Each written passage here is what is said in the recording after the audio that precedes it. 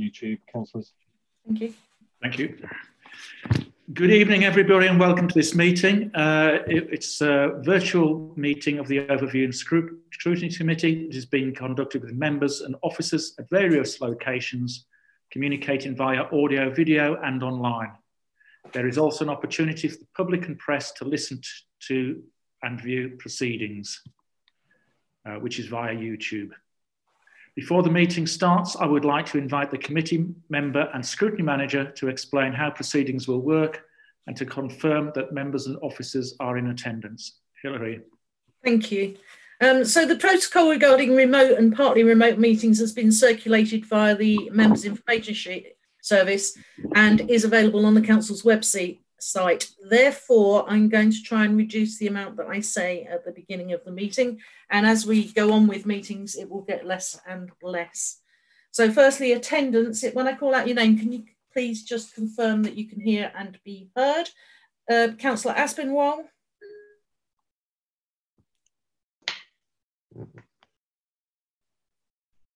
Councillor Aspinwall. Has she just dropped out? I think she might have done. Yeah, she's disappeared off the list. Okay, I'll carry on with this and we'll see if she comes back. Okay, Councillor Bryant. Yes. Councillor Collins. Hello. Councillor Hone. Present. Councillor Hunter. Present. Councillor Levitt. Present. Councillor Nash. Yes, present. Councillor Nguala. Present. Councillor Ruggiero Chaka. Present. Councillor Strong. Present. Councillor Tyson. Present. Did I see Councillor Aspinwall rejoin us? Yeah, Councillor Aspin has rejoined us and Councillor Judy Billings joining us as well. Okay. Present. Apologies, I dropped out for a moment. No, that's okay, thank you.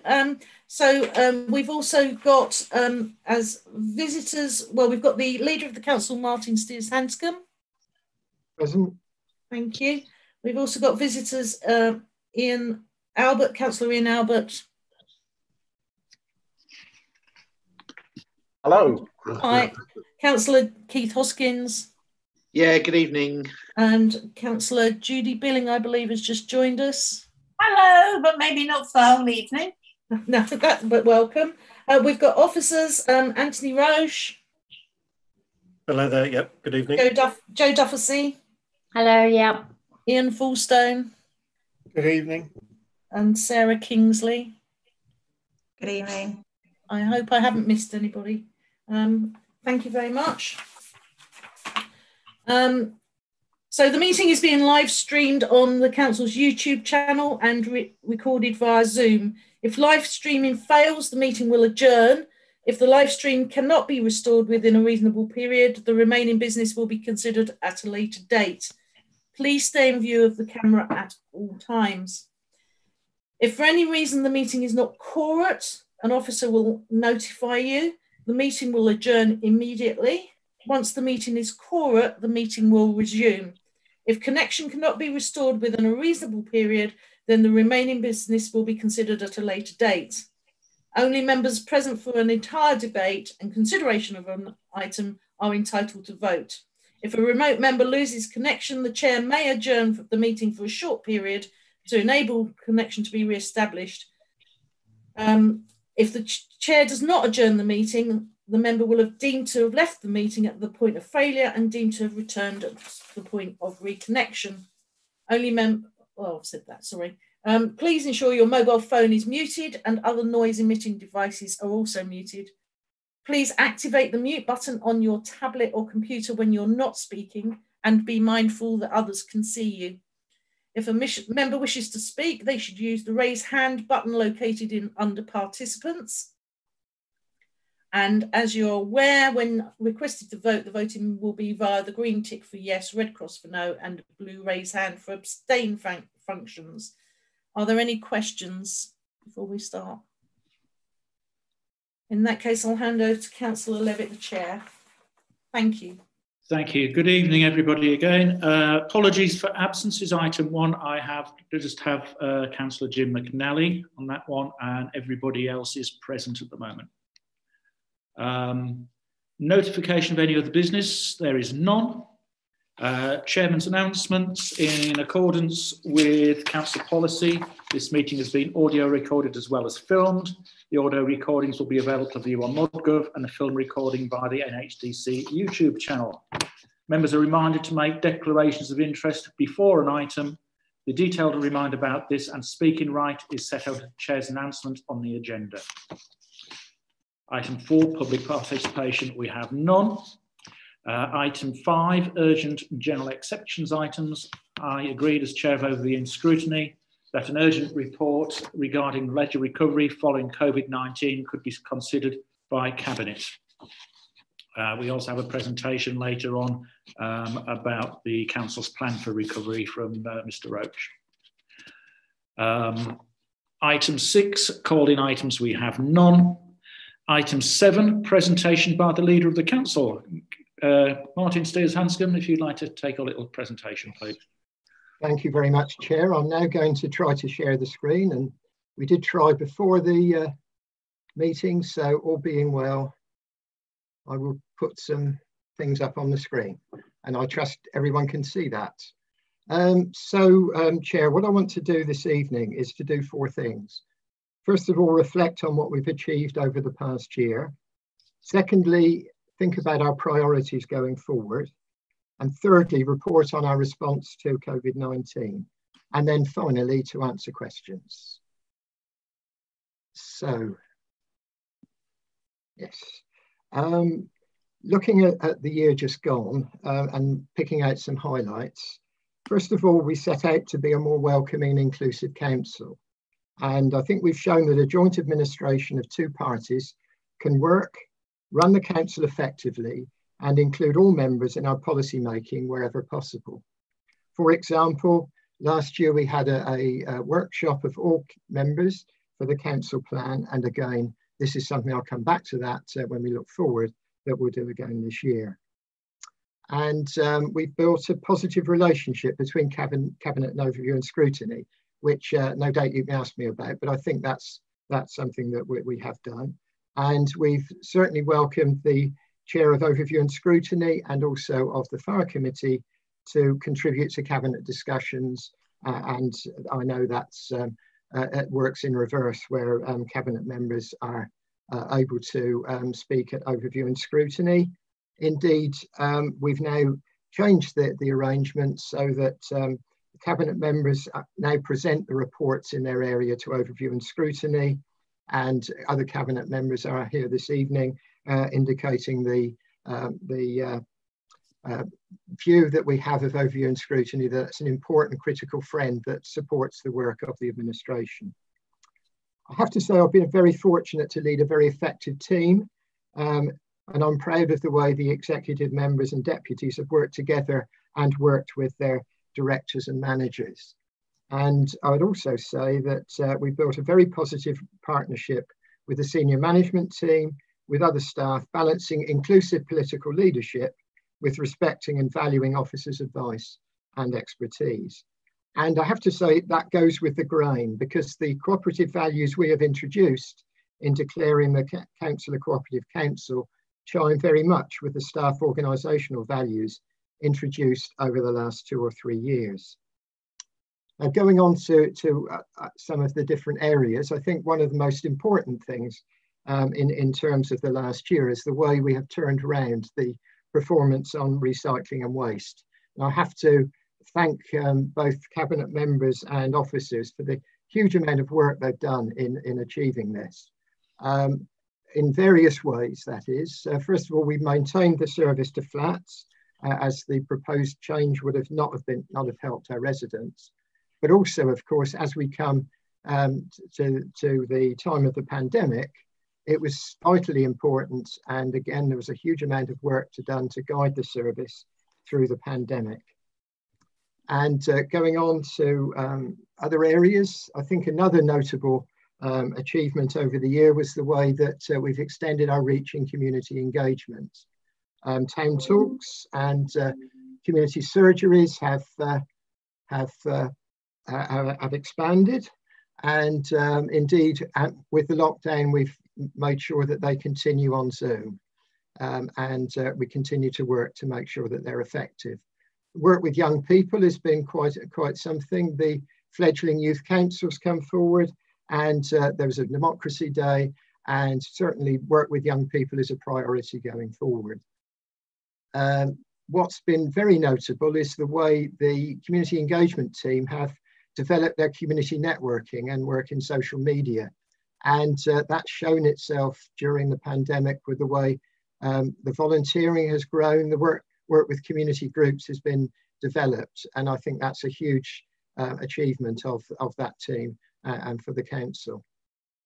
We've continued our work against modern slavery and around domestic abuse and safeguarding. It was good to see that SADA, that was Stevenage Against Domestic Abuse, is now Survivors Against Domestic Abuse, covers North Hearts and is covering other districts as well. And as I've already mentioned, we've responded to the lockdown with the use of video conferencing. Another very important area is the climate emergency that we declared on day one of this administration. And we've taken that seriously, being keen to engage with the community in various ways, in particular through the Cabinet Panel for the Environment. And we've made good progress drawing ideas from the community. And later this week, the Climate Change Implementation Group will meet to take some of those ideas forward. And I could go on in the different areas of the council that have been very effective, but no doubt people may want to bring some of those up in questions. But of course, what none of us expected was the pandemic. And so events happen, as somebody once said. And the way that we've stepped up to the needs of the pandemic, I think, has been magnificent. We've maintained our services and we've responded, and I'll come back to that in a later slide. But I want to take this opportunity to give a huge thank you to all our officers and staff for the way they've stepped up. And I was very pleased last week to attend the staff briefing to thank them personally, and also on your behalf, of course, thank our outgoing Chief Executive, David Scholes, before he leaves us. As that was a Zoom meeting, we've invited David to return at some time during the autumn so that we can have an in-person thank you by councillors and staff. And of course, that also means that later this week, our Deputy Chief Executive, Anthony, will become our Managing Director, and he will be speaking later in this meeting. So looking forward, of course, we will be taking forward the same priorities that we've been looking at this year, but with right at the top, the importance of continuing our flexible response to the COVID-19 pandemic. As you've already mentioned, Chair, that will be the object of a later item on the agenda. Then we'll be reviewing the council plan and financial strategy. And I've already mentioned that the all-member group workshop for the council plan, and you should have all received, together with all members of the council, an email to fix a date. The date will be either the 10th, 11th or 12th of August. Apologies that it's in August, but this is a rather unusual year, but we're also very keen for anyone who can't make that date to be able to give their comments by email, and the draft will be out early enough for you to do that. Then we're taking action, taking forward the Peer Challenge Action Plan, and that was presented to your committee at its last meeting. And at your next item, you'll be looking at some of the actions that follow from that relate to overview and scrutiny. And one of the things that we were told as the recommendations of the Peer Challenge was to be brave. And some of that will be picked up in the transformation plan, where we talk about looking at a customer focus, talking about modal shift. And just to unpack that, of course, what that will mean is that where the technology means we can do things differently, that's very important that we pick that up, be more efficient, but also means that we need to look after those people who are unable to use some of those new technologies, those who are more vulnerable, hard to reach. And it will be a priority to make sure as we transform, we continue to take an interest in those people, make sure they can get in touch with us. It'll be very important that we work with our partners. I've mentioned a few of them there. We could have mentioned the Minority Ethnic Forum, and of course there are many others. And obviously I can comment on that later. Of course, the pandemic gives us an opportunity to build back better with very much a green focus, which is a lot of what we will be focusing on as we look at the work from the climate change panel. And then we will be listening to our Black and minority ethnic staff so that we respond appropriately to Black Lives Matter. It's in our DNA to be inclusive, and that's part of one of the central item of our priorities. But this is an opportunity to listen well and respond appropriately.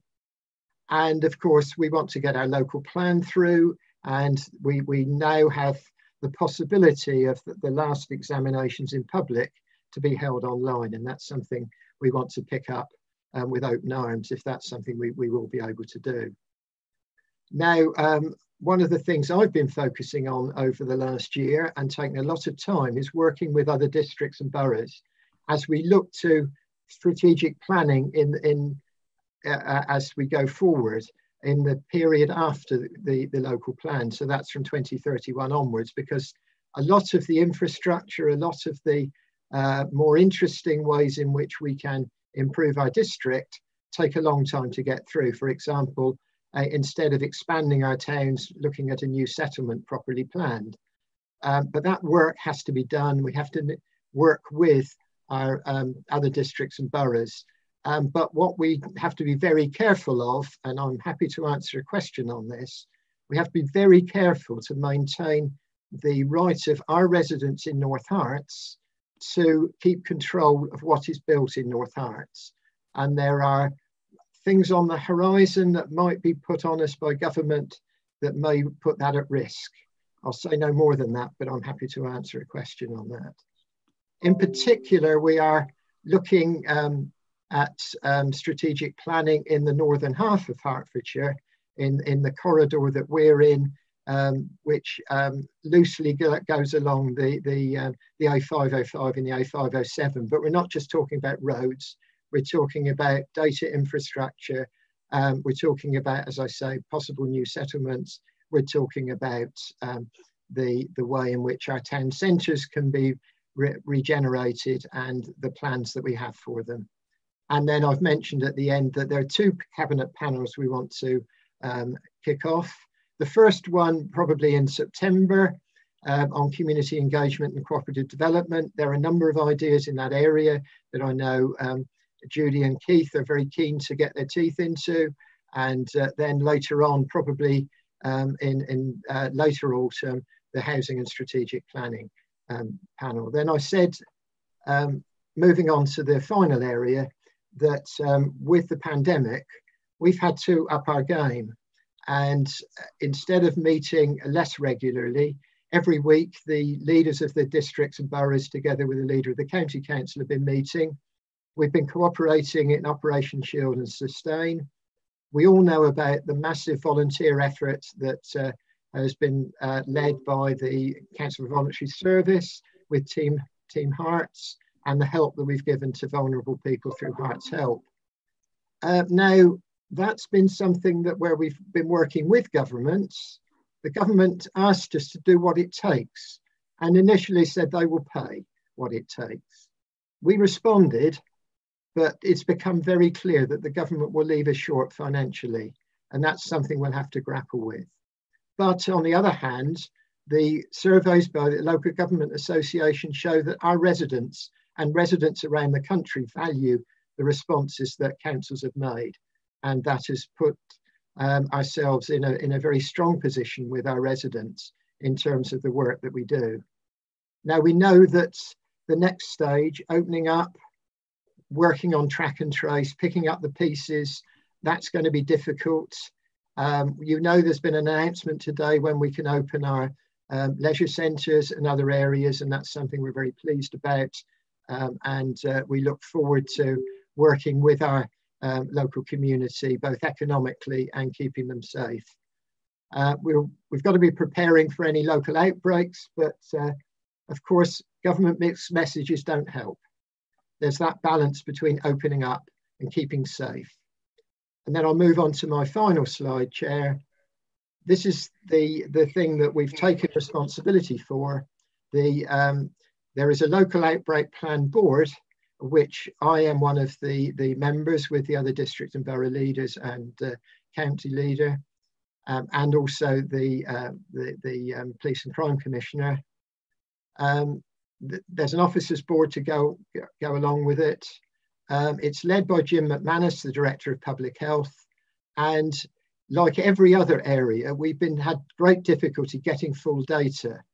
That's one of the difficulties I mentioned earlier, but I've put down there the latest data that we have for North Hearts, and you can see that we've had 236 cases of, sorry, I've done something to this, never mind. 236 COVID-19 cases directly related, as against 4,000 cases in Hearts as a whole.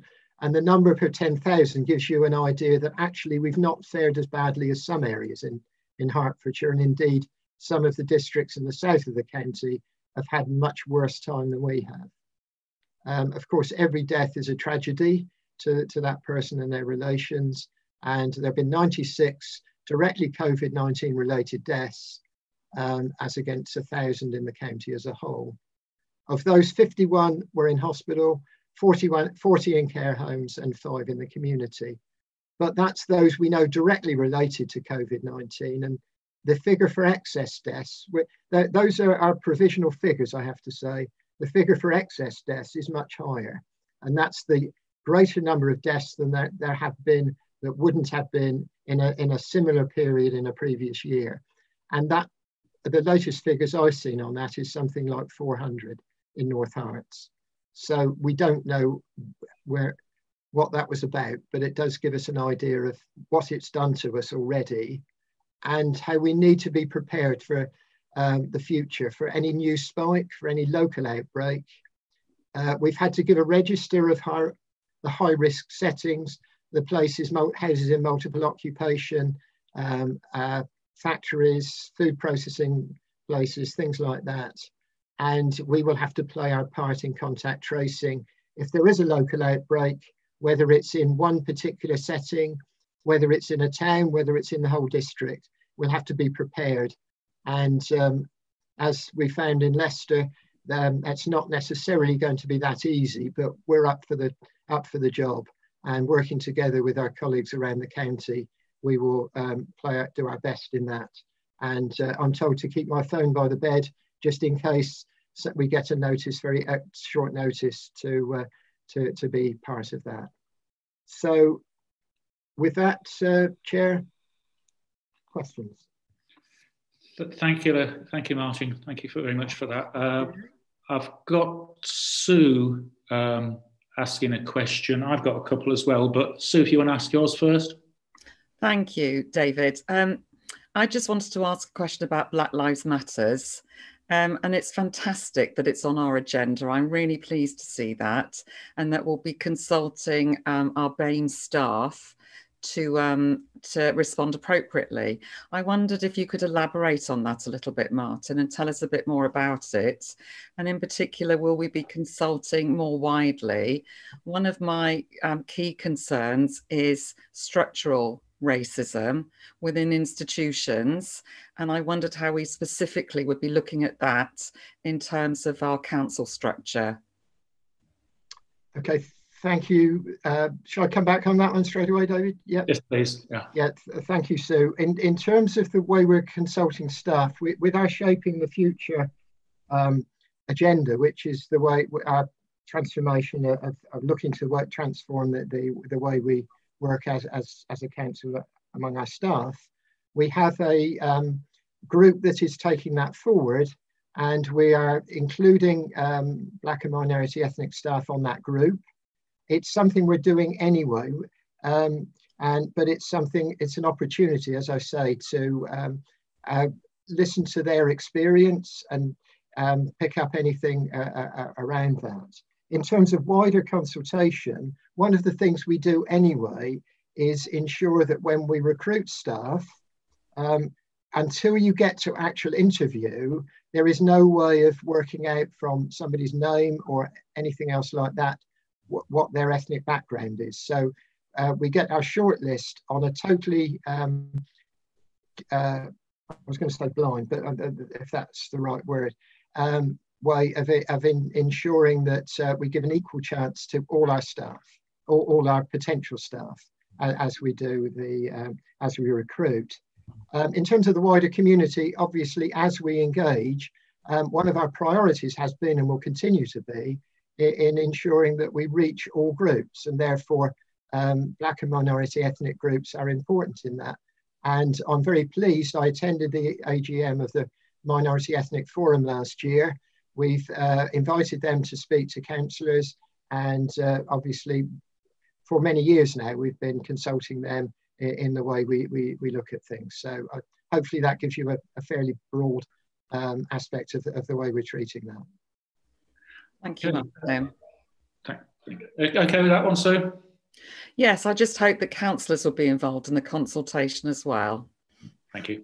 Terry. Yeah, thank you, Chairman. Yes, Martin, thank you for that presentation. A few posers, if I can. Let me deal with maintained services. Not particularly, we didn't maintain services. In fact, we pulled brown bins and food collection, didn't we, pretty early on, unlike 7 other authorities in Hertfordshire who continued to do it. So we didn't maintain those services. So struggling a bit with that, and also waste improvement. I don't see anything, I haven't seen anything that says that our recycling rates have improved in the past 12 months. Perhaps I'm missing something, but as you can imagine, I do see a lot of data that comes out around recycling by districts, boroughs, etc., etc. So I personally have not seen anything that said that North Herts has improved from its 52%, but I will only too pleased to stay corrected on that.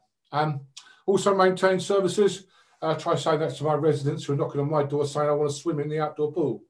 Many other authorities are swimming in their outdoor pools, having spent the past 11 weeks getting ready for it, knowing sooner or later it was going to have to happen.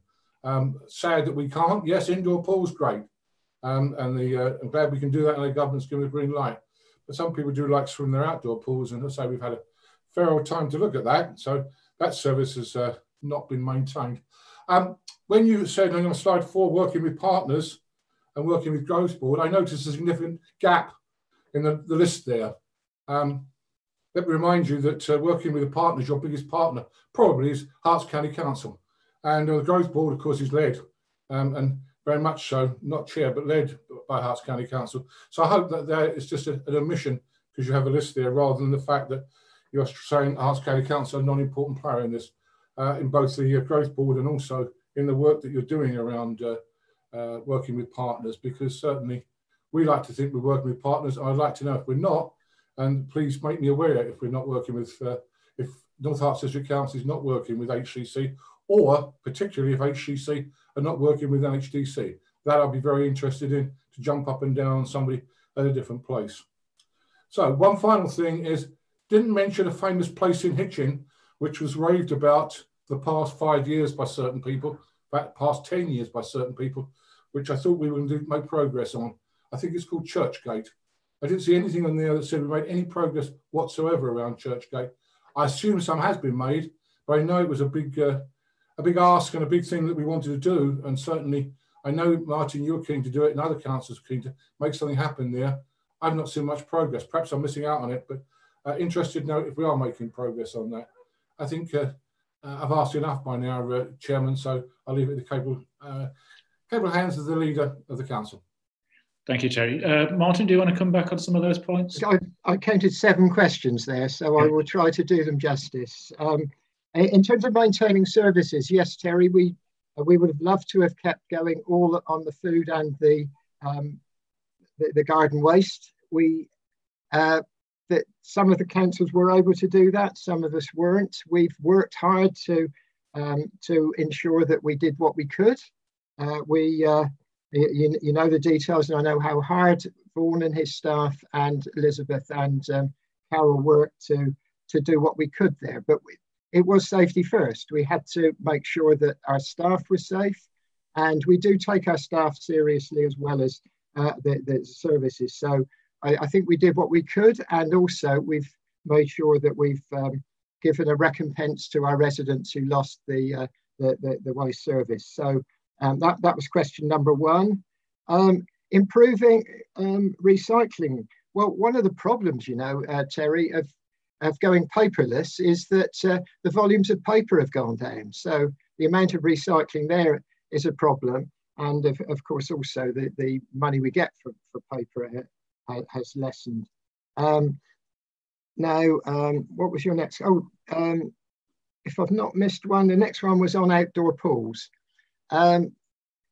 There's a very interesting article in The Guardian and on the BBC about the problem with the pools. And it's wonderful when the government says on one day you can open your pools tomorrow and doesn't give councils any notice, but at the same time issues guidance that things that we can't do. And that's happened on several things. As far as pools are concerned, we were working very hard to see whether we could open the outdoor pools at all. We reached a stage where the time it would take to open them and the season that would be left, we would talk about a month to open them, as in you'll see in that article on the BBC, many around the country are finding. We'd have opened in the middle of August for about 3 weeks before then we closed down, because we always closed down at the end of August. That would be a nonsense, and you would be right on top of us for wasting council taxpayers' money if we did that, because we'd have to take on extra staff and so on. What we have done, as I mentioned, we can announce today, and you've seen the email, that our indoor pools are open on the 25th, that the splash parks are going to be open. We've kept that balance between safety and opening so that we do our best for our residents. County Council, yes, that was the list I gave was a list of examples. It wasn't the only one. The Growth Board, yes, is working with the county, as I said in what I said, we're working with the county council and with the other districts and boroughs in the Growth Board. You know, maybe somebody else will ask me a question on where the Growth Board's going, but that's a different question. I should have also mentioned, as I said, I could have mentioned a number of other areas. I should have mentioned the Town Hall and Museum and the way the museum has gone on during the lockdown and so on. But you mentioned Churchgate. It would be delightful to be able to move forward on that. One of the things around that is that, of course, with the pandemic, that makes it more difficult to go forward. But it's on our agenda. There are talks and discussions and looking at different options all the time. It's one that we would like to do. But I got on the council back in 1979, and I think we were probably talking about it then. It's certainly been around for a very long time. So I can say you've had 20 years, we've had a year. We're making progress as much as you are. So we're all working on that one. Thank you, Martin. Tony, you're on mute. Thank you, Chairman. I think Councillor Hone asked two of the questions I wanted to ask, but Martin actually mentioned about working with the Growth Board and the district and boroughs working together. Obviously, we've got one instance whereby the waste contract working with East Herts has obviously saved the council a great deal of money, even though it got off to a rocky start. I wondered what areas were being considered and looked at of other ways that we could work together at the moment. Right, the Growth Board has been specifically about planning, strategic planning in the period after 2031, and I'm working on the potential projects, the infrastructure, and so on with regard to that. Working on other services, of course, we do share on building control with other authorities. We're always looking for other possibilities of working together. I have to say, working with East Herts, some of the potential in the Northeast and Central Hearts strategic planning group. A number of the initiatives there look very exciting, and there is a all Hertfordshire Sustainability Board that's looking at the climate emergency that we've all declared, and we're working together on that. So we're always looking for other opportunities. We'll keep you in touch, but the priority at the moment, obviously, is with the pandemic. So I don't see any early wins on that score. Thank you, Martin. I've got no other hands up at the moment, but I've got a couple of points I want to pick up on. The first one was say thank you to all the Cabinet members who do attend these overview and scrutiny committees. It's good as well now that it's much easier using these virtual meetings to actually go to them. I've actually watched a few on Zoom, on YouTube as well, a couple of the meetings as well, which is a different experience, shall we say, to being here live on the meetings. So yes, thank you for the Cabinet members who do come along to these meetings now. The modal shift, as you say, we must be really careful not to be exclusive to those people who can't use technology, or indeed those who won't use new technology. I had a long conversation with somebody about that very subject today. Growth Board.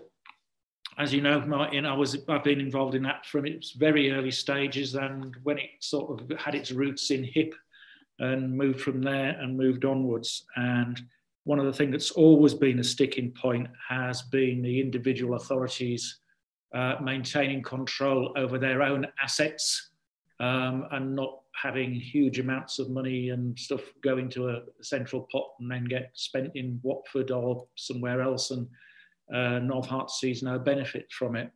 And that's always been a bit of a sticking point. And one I've insisted that we do maintain our control over our own assets.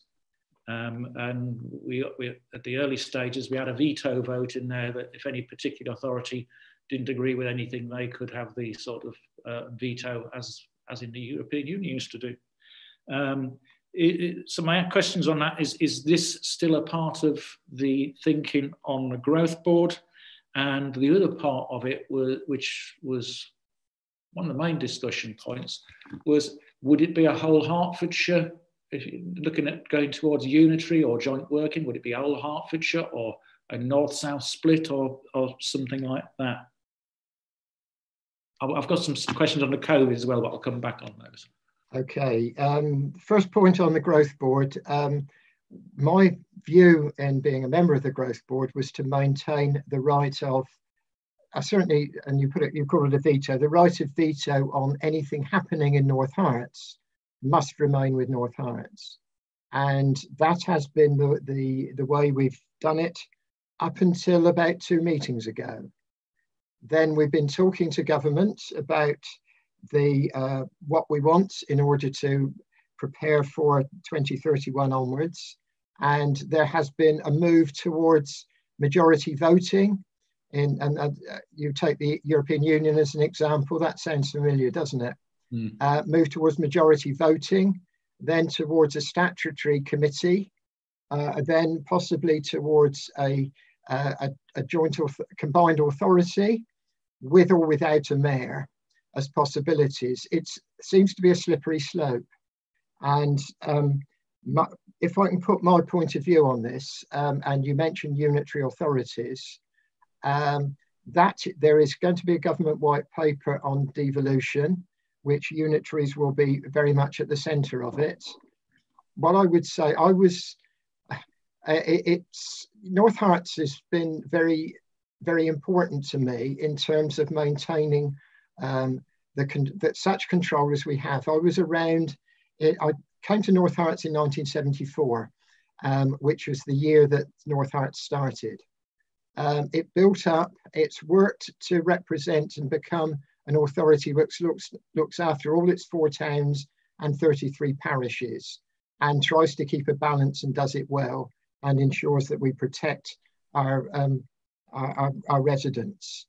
I would be very, very loath to lose that ability to control what happens to us, whether it goes to a unitary authority of all of Hertfordshire or one of parts of Hertfordshire. Perhaps parts of Hertfordshire might be not as bad, but I would work very hard to maintain the, particularly at this time, we should be focusing on the recovery.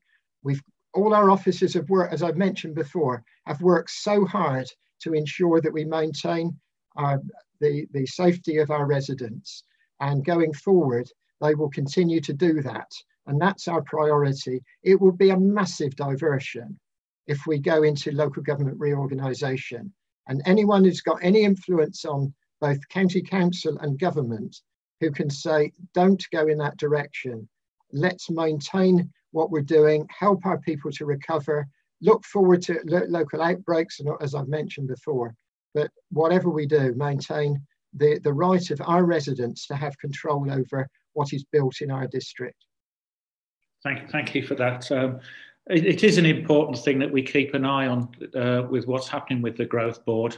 And Overview and Scrutiny was, in a peer review, was asked to look at the longer term things on something. I think this is a particular thing that we need to keep an eye on at Overview and Scrutiny as to where the Growth Board's going, because it is going to affect the whole way this council operates in the future. So if we can keep regular updates on that, I'd be really grateful for that, please. Yeah, sure. Yeah, thank you. Going back to the pandemic COVID stuff on there, the figures you showed per 10,000, how do they relate to the national mean? Are we below the national mean, long way, or roundabout on it? I'd have to have notice of that. I know Hertfordshire as a whole is, and just going back to my slide, Hertfordshire as a whole is not the worst. And in many ways, there are certainly the cities have hit it worse. So Hertfordshire probably in the middle. The districts, and I can give you a written answer. I can seek further information on that. Yeah, and give a written answer to members of the committee. But my impression on the calls we've had with Jim McManus is that Hertfordshire is done about in the middle. There's some areas that have hardly had any of the deaths and the cases, and there are the big cities have hit it worst. And in Hertfordshire, as I say, the southern districts have particularly Hertsmere and Watford, have had the largest number of cases and deaths, and the North Herts and East Herts have come off, and Stevenage have come off not as bad. But I can give a fuller answer if you'd like. Yeah, thank you. I'd be interested in that.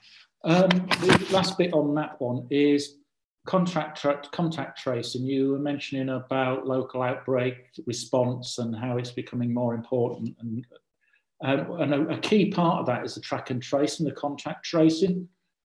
Yeah.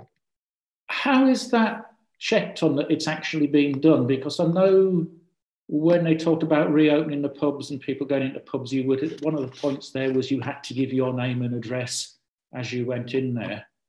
Or that's what I understood from the legislation. However, having been into 2 pubs in Letchworth in the last week, and neither of them took any details whatsoever of anybody who went in there, how is that contact tracing enforced, or can it be enforced? I have to say, and I said mixed messages and picking up the pieces, I think we don't know. That our environmental health officers are working with the team at county in order to follow up what the government is asking us to do, but the rules are not clear. And that's questions that we've asked. We're trying to ensure that we're ready for anything that does happen locally. But I think anyone who's looked at Peter Soulsby at Leicester and the way they're tearing their hair out, and what worries me, particularly given the answers that Boris has given in Parliament, when there's a particular problem, it tends to be blame the people who are doing their best to help, as with the care workers. And I worry that clearly Leicester was blamed for the fact that they weren't given the information they needed. I just hope we're in a better position if we have an outbreak in Hertfordshire. I can't say I'm confident that we will be. And I know Jim McManus has done a superb job to do what he can, but there are still huge gaps. And that's the honest truth. Okay, thank you for that. Claire. Thank you, Chairman. Councillor Holmes actually raised one of the things I wanted to talk about, which was the outdoor pools and the fact that there had been no sort of primary work actually looking at how the outdoor pools and actually preparing them so that they could have opened as soon as there was a sort of green light given to that. And although you said, you know, about the timescale and the time that the pools are open, I think there's a missed opportunity because the pools could have stayed open for a bit longer. We've certainly over the last few years in this country enjoyed more sort of longer summers and warmth in sort of well into the sort of September, almost into early October. So rather than closing early in that September, they could have perhaps stayed open for a bit longer so that the people of North Herts could have enjoyed them. So I think that's a missed opportunity there. The other thing that I'm kind of concerned about is I note that, you know, there's now been press releases saying that the leisure centres are going to be opening, but yet there's and I declare an interest. I am a member of the Hitchin Archers Gym, and I think a lot of people have concerns of exactly what measures are going to be put in place to keep those that use that gym safe going forward. Now, one thing that I was very pleased about was that Councillor Hoskins invited me along to go around the North Herts Museum so that we together and along with, I've forgotten her name. Anyway, sorry, Councillor Helen Oliver was also there. So we could walk around and actually appreciate prior to the opening what the new measures were being careful and again have a look at that. But obviously as a councillor, I have seen absolutely nothing on how we're going to be protecting our residents when the leisure centres are going to be opened. So I do declare an interest because I'm concerned about myself in going into any areas where I'm meeting large numbers of people and the potential risk to myself and to my health. And the reason for that is I was quite seriously ill in March, April time, and I'm very, very wary of contracting COVID until I know that my immune system is clearly rebuilt. Okay, taking those in turn, the first one on missed opportunity for opening pools. We had no warning that the government were going to say you could open pools on that occasion. Our staff, obviously they're not our staff, they're staff from Stevenage Leisure Limited. They were furloughed. To bring them back, it cost money, it's extra cost, and it could have been the case that we were back into August and we still couldn't open our outdoor pools. In terms of the measures, as you say, whatever we're doing, we are taking the relevant measures. I see Anthony's lit up his screen, so I think that's an indication that Anthony might help me on that one. So can I pass over to Mr. Roach? Yes, thank you. I think I'm a co-host for the meeting, which means I can't raise my hand. So just on the outdoor pools and why we weren't able to prep them in advance, as Councillor Steers-Hanscom rightly said, it takes approximately 4 weeks to clean the pools, get the chemical balance right, heat them up, etc., etc., etc., before they're able to be used. Those setup costs at least £12,000 per pool. And then it costs about £2,000 per day to operate the pools. So if we had kept them, if we'd prepared them early and say had kept them standing for a month, you'd be looking at approximately £75,000 per pool. And that's why we weren't able to have them essentially prepped and ready to go.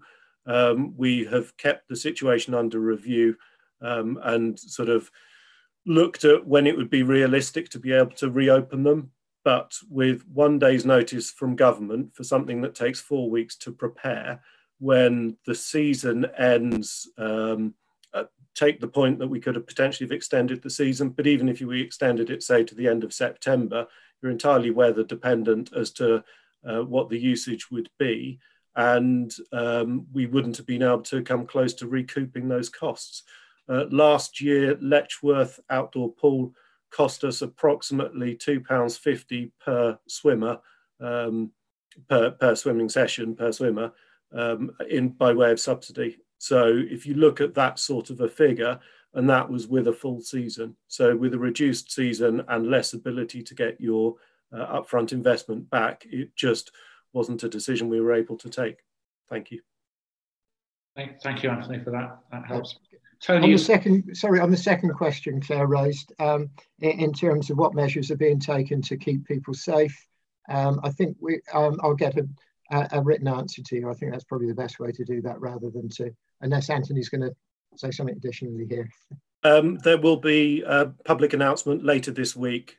We wanted to get the announcement out today about the reopenings. There is more detail to follow, which will come out later this week, and that will set out clearly what protections are being put into place and what the customers need to do. So watch this space on that one for the detail. Yeah. Thanks, Anthony. Tony. Thank you, Chairman.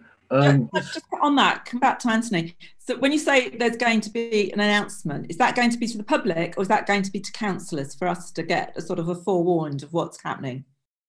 The comms manager is on the call. What I was referring to was in terms of public, but certainly we can provide that in advance to councillors to help you answer any queries.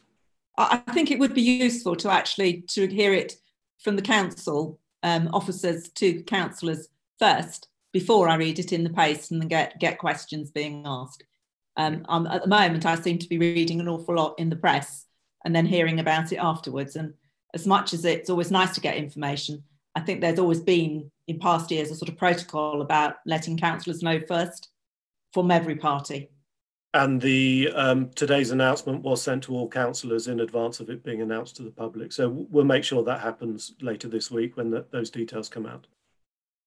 Well, with respect, unless you're actually always in your council email, which I'm not every hour, every day, it might go to councillors and then it comes out, you know, an hour or so later into the press.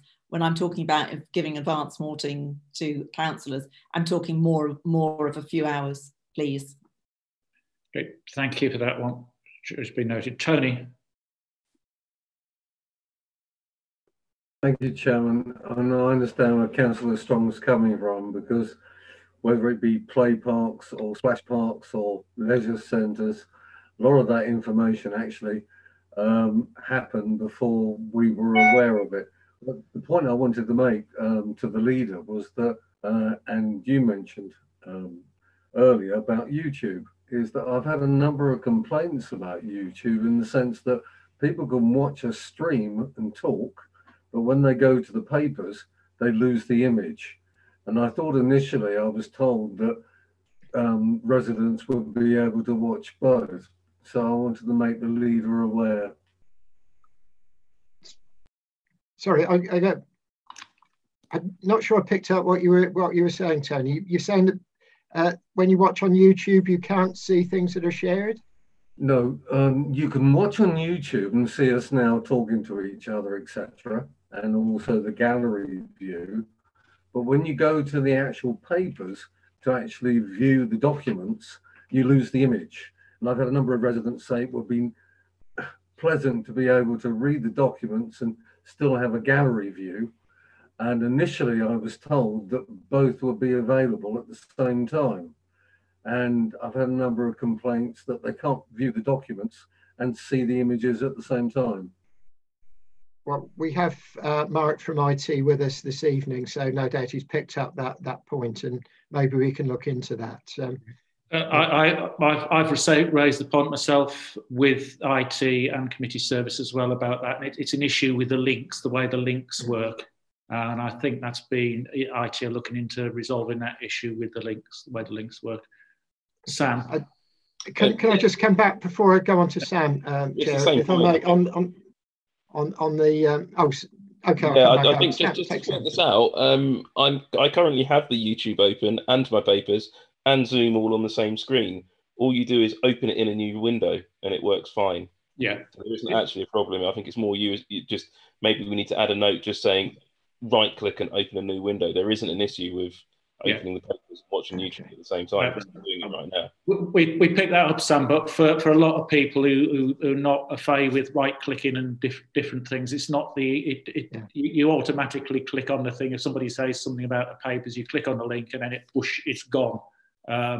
but it is, as you say, it's just a case of sorting the links. But I believe that is being done by IT, and we'll follow up on that one.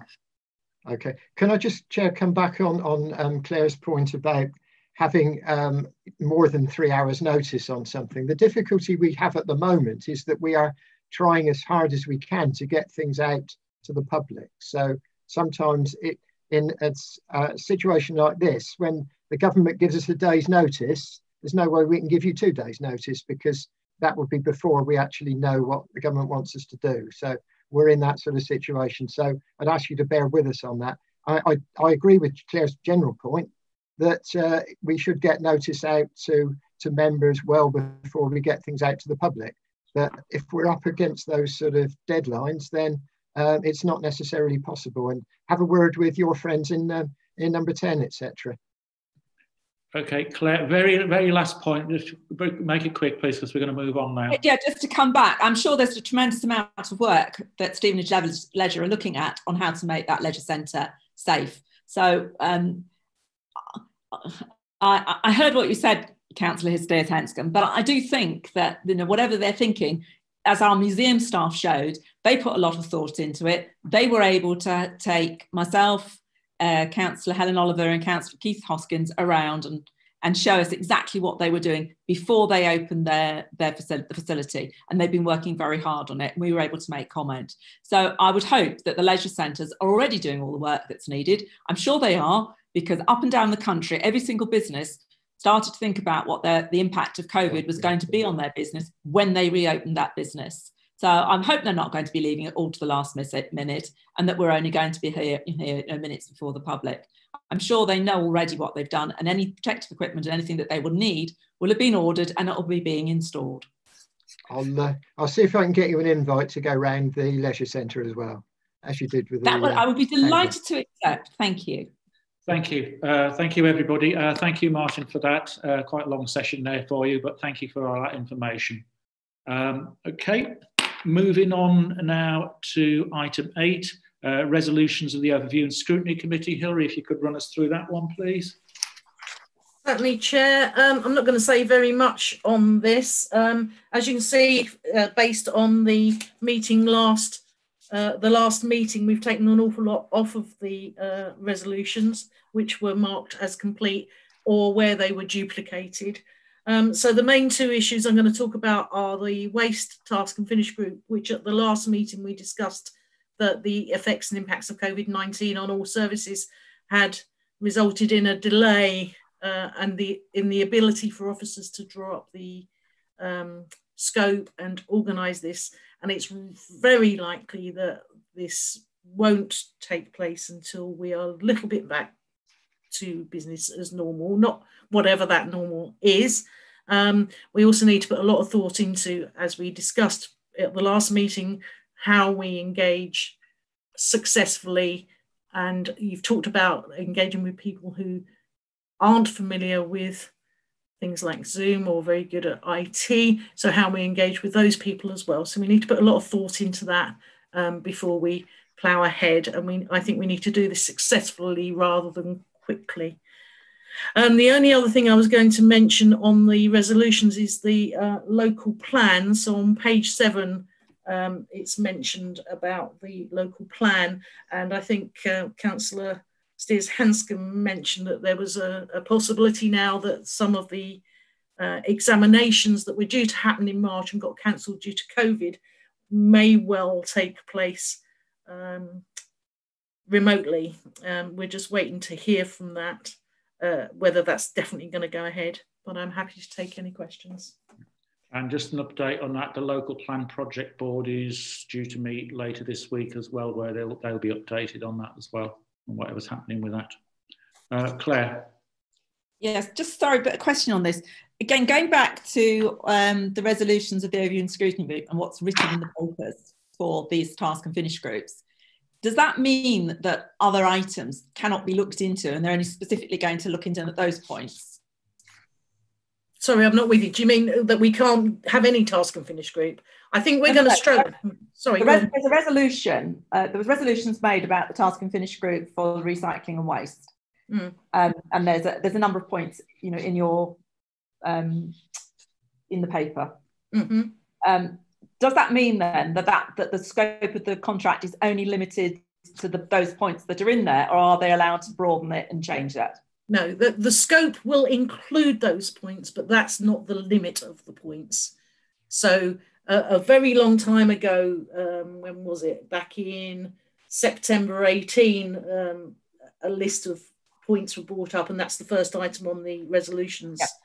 Yeah. But since then, obviously, there's lots more points to add. So a broader scope will be drawn up and considered by the chair of the task and finish group prior to it starting, and we'll include as much as we can. And we will. The only reason I'm saying on that is because the very first one, which is why the decision was made to mobilise the contract on a reasonable timescale, is, and I found that very odd because the old contract was signed for 7 years, and then there was some renewal done on it. So we knew as a council, this major contract that we had, we knew exactly when it was terminating and everything. So I found that one kind of rather strange. But anyway, perhaps I'll leave my comments until I can feed them in when we know that task and finish group is starting. Absolutely, you can. Thank you. Once we have a date, we'll be able to appoint a chair. And of course, it is being dependent on when we can get that task and finish group going, and with next year's elections in mind, etc., who will be on those task and finish groups. So we will have to be a bit careful around when we set those up and make sure that we have the continuity this time on them. Absolutely. Just to clarify, Chair, at the moment we do have the 2 task and finish groups, and we do have the 2 chairs in place. But obviously we need to keep an eye on who's available, who continues to be available. Yeah. And I think what we'll do is, subject to resources, and I will talk to people outside this meeting about making sufficient resources available to make those happen in a timely manner. And I hope that will help you as well there, Hilary. So we'll take that a bit further. There's 3 items to remove from that resolutions list, which are the last 3 on there. Service Director Commercial about the Hitchin Town Hall closure. That has been complete, so it can be removed. The inviting the local enterprise partnership and settle is now been included on the work programme, although we haven't got a date yet, is actually on the work programme to be scheduled. So that can be removed from that bit. And Deputy Chief Executive, we requested to make a presentation or present a report to Overview and Scrutiny Committee regarding a recovery programme. The Deputy Chief Executive / Managing Director in waiting will be making that report tonight, so that item can be removed as well. And that covers item 8. Item 9, Overview and Scrutiny Committee work programme for 2021. Hilary, again on this one, if you want to take that. Okay, well, the only bit I really want to draw attention to is that I have extracted the actions relating to overview and scrutiny from the Corporate Peer Challenge Action Plan that was presented to Cabinet a little while ago. So those actions are included as an appendix, and I'm suggesting that you might like to keep an eye on these and to view them every meeting in order that you can it can act as an aid memoir as to what you should be considering and changes you should make, and then assess the effectiveness of any changes that you do actually make in accordance with the action plan. So I think it's probably a good idea to maintain view of that, and we can change the format so that we can have on the end an update and or a completion or some additional columns to feed back into that. Yeah, that would be very helpful. For those who haven't got, that's pages 21, 22, 23, 24 is those items that relate to it. And I think one of the things that came out of Martin's presentation earlier on was the bit about the growth board. And I think that's important that we actually put that as one of the things that the peer challenge group were talking about, was looking at things well in advance and working through them. And I think putting the growth board into that work programme is quite important now, as I mentioned to Martin earlier on.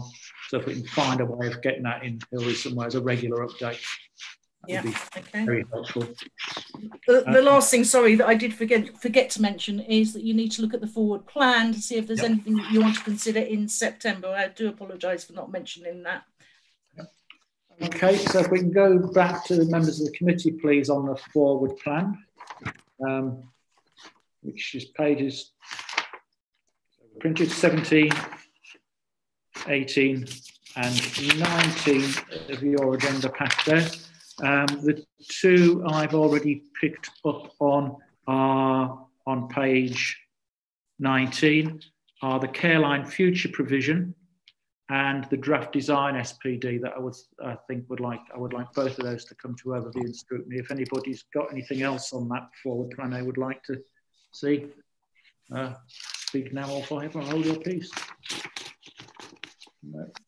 Something that goes. Claire? Yeah, the one that I also picked up I'd like to see is the COVID-19 financial impacts update. I think, again, is that something that FAR is going to be looking at? That would be a FAR item because it's totally financial. And it is going to Cabinet on the 21st of July as well. Yeah, I mean, although there's financial, there's also social impacts as well. That's the only problem, which, you know, it's sort of on both really, because different ways of working on that and how the council's delivering services, I would have thought might have been a overview and scrutiny because it's an impact service. We're covering that later tonight on the recovery plan. Okay. Yeah, we're covering that aspect of it later tonight. So if there's nothing else on there, we have 4 recommendations. The committee getting my right teeth in. The committee prioritised proposed topics for inclusion in a work programme as a text appendix A, and where appropriate determines a high-level form and time of scrutiny input. I think the one we've added in there tonight is that bit about the local enterprise, about the growth board, yes, as a regular update. 2.2, the committee, having considered forward plan attached appendix B, suggests a list of items we consider its meeting on 8th of September, which we've done with those 2 items. Corporate peer plan action plan as attached to be considered, and the corporate peer challenge action plan extract be appended to future work programs. I think your suggestion, Harry, about putting dates and things in there as well is useful, and somewhere we can tick it off, similar to we do with the work with the recommendations, where we can say completed and when. If we do a similar form to the recommendations, it'll make it very easy to follow then. I think we need to take a vote on those actually, because they are recommendations to this committee. So are you ready to take it, Hillary? Yes. So green, yes, red cross, no, and blue hand abstain, please.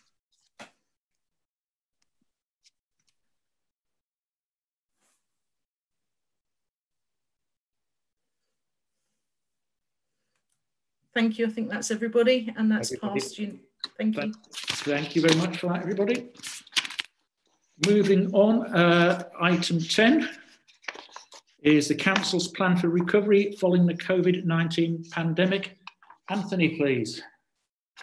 Thank you, Chair. If you just bear with me whilst I share my screen. Fingers crossed this works. Hopefully everyone can see that. Yes. Let me just minimize the videos. There we go. Thank you. I've only had the laptop a couple of hours, so still finding my way around it. There's a couple of points in here which duplicate points the leader has already made in his presentation, so I will try not to duplicate too much. Worth reflecting on the experience that we've had as an organisation. The scale and nature of the challenge has been completely unprecedented, beyond anything that we've had to deal with before, or hopefully we'll have to deal with again. And it's obviously had a significant impact. Despite that, we have actually managed to maintain a really good level of service throughout the organisation. And I'll touch a bit more on how we've been able to do that. We need to recognise, of course, that for our communities and also for the council itself, that what we would term business as usual from sort of the historic business as usual may not come back either in the short or medium term, or possibly even ever. So just obviously setting some of the context for some of my remarks which are to follow. I think it's also worth reflecting, and I think everyone at this meeting will be very familiar with the sort of expressions of a second wave, or maybe even a third or a fourth wave. And so that business as usual, or going back to something more akin to it, is unlikely to be smooth and straightforward, because if there are those further outbreaks, either nationally or indeed at a local level, that require further periods of lockdown, that will obviously interrupt with that process, may at times require us to go back to some of the more restrictive approaches that our communities are having to be comply with over the last 3 or 4 months. And also worth acknowledging that there are other external factors that have an impact on the recovery. Probably the biggest single one is the EU transition, currently slated for the end of the year. We still don't know what that is going to look like, and clearly that could have some major implications. We're obviously aware that the pandemic has caused an economic shock internationally, and how that plays out in the short, medium and long term obviously potentially affects the recovery and what we need to do and what we're able to do. So if I just move on to the next slide, just bear with me a moment. There we go. So just plotting out what we think is the recovery route map. 3 sort of stages to it. The initial emergency response, which, as we've sort of indicated on here, we're beginning to move out of. I think there is then an interim response where we potentially have the ability to test different approaches to how we will be delivering services, how our customers are able to access us, and what may or may not work as solutions. So, for example, members will be aware that the County Council have put steps in place in relation to the town centres as interim responses to the easing of lockdown, but in order to try to help people maintain social distancing. Well, that's the sort of thing we mean by those interim responses. And then looking into the longer term, potentially there will be permanent solutions in terms of how we live and how we operate as an organisation going forward. So just touching on what has been the emergency response, both county-wide and then at NHDC level, because again, this provides the context for the recovery. So the county-wide response has been led by the Hertfordshire Local Resilience Forum. As it says there, over 60 organisations involved in that across the public sector. A huge number of volunteers came forward, which has been absolutely fantastic. There's links into central government, so MHCLG representatives have been on the calls that we've had, the weekly calls that we've had at chief exec level, and also with the coordinating groups. They've been in those calls as well.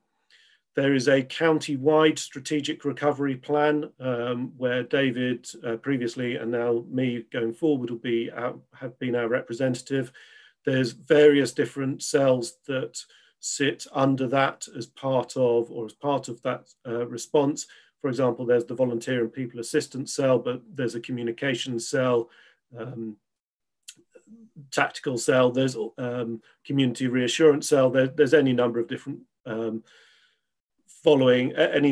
cells, essentially following the emergency planning structures for how to respond to any emergency type situation. Our local response has been led by myself and David and will continue to be going forward. And part of that county-wide approach, and also through the LGA and other local government representative organisations. We've been petitioning government for additional funding, ensuring that when the government has asked for the regular updates on our financial position, those are then shared with the LGA, DCN, whoever else is asking for them, so that they can build up a comprehensive picture to help put forward the case that local government needs additional support in order to respond to what we're doing. Excuse me.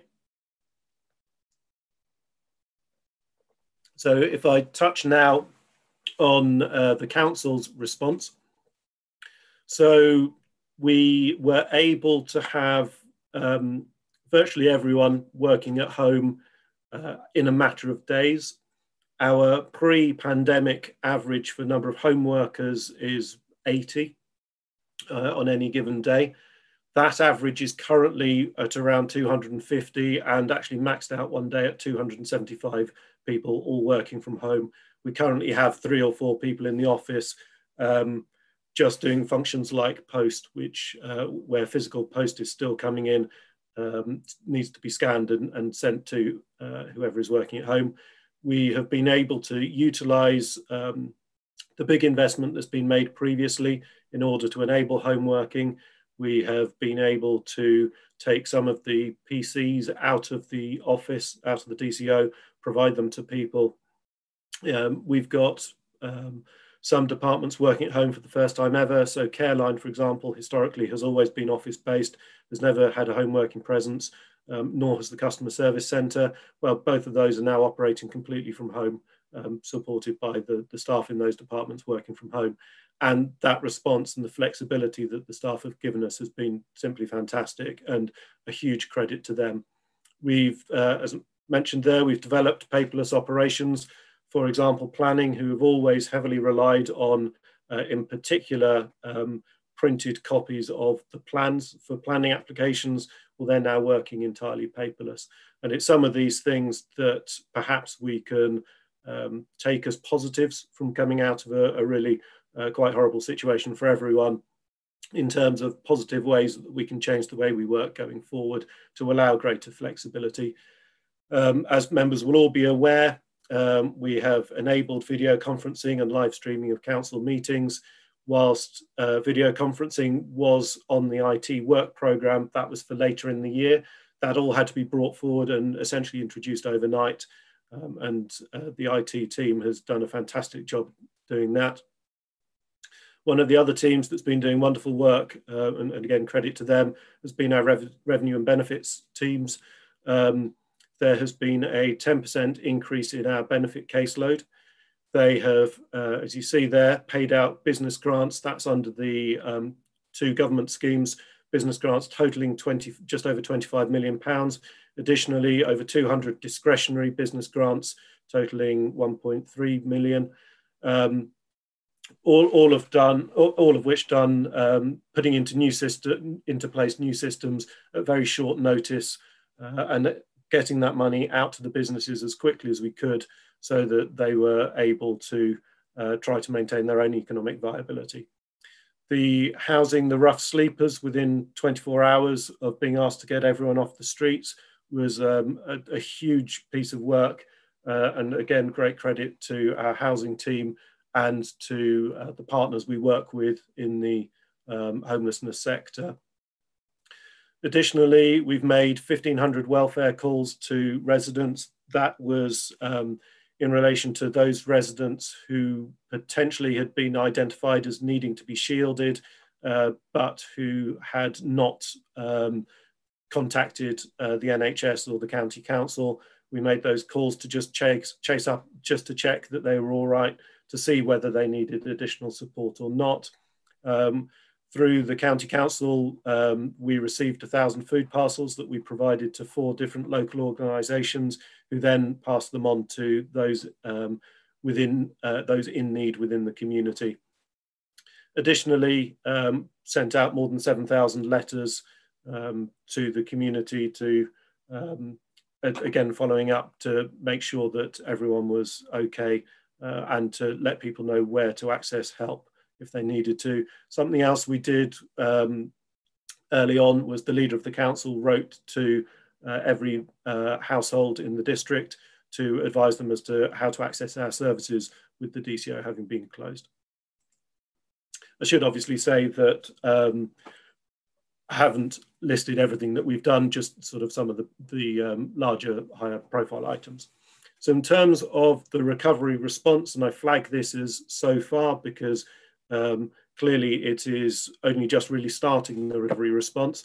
So initially our focus has been on resuming the service delivery in the areas where we'd had no option other than to close the services. So the obvious ones being the ones we were touching on earlier, being the pools, the leisure centres, the parks, those sorts of things. Clearly, we have to work with partners. So Stevenage Leisure in respect of the leisure centre, John O'Connor in terms of the grounds and the parks and the playgrounds.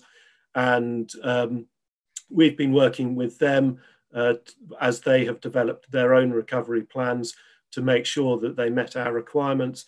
In particular, our environmental health team has been putting in a huge effort advising all of our colleagues within the council on what they need to do for the reintroduction of services, but also advising our partners and also advising the businesses and the communities. They've been doing a huge amount of work over recent weeks.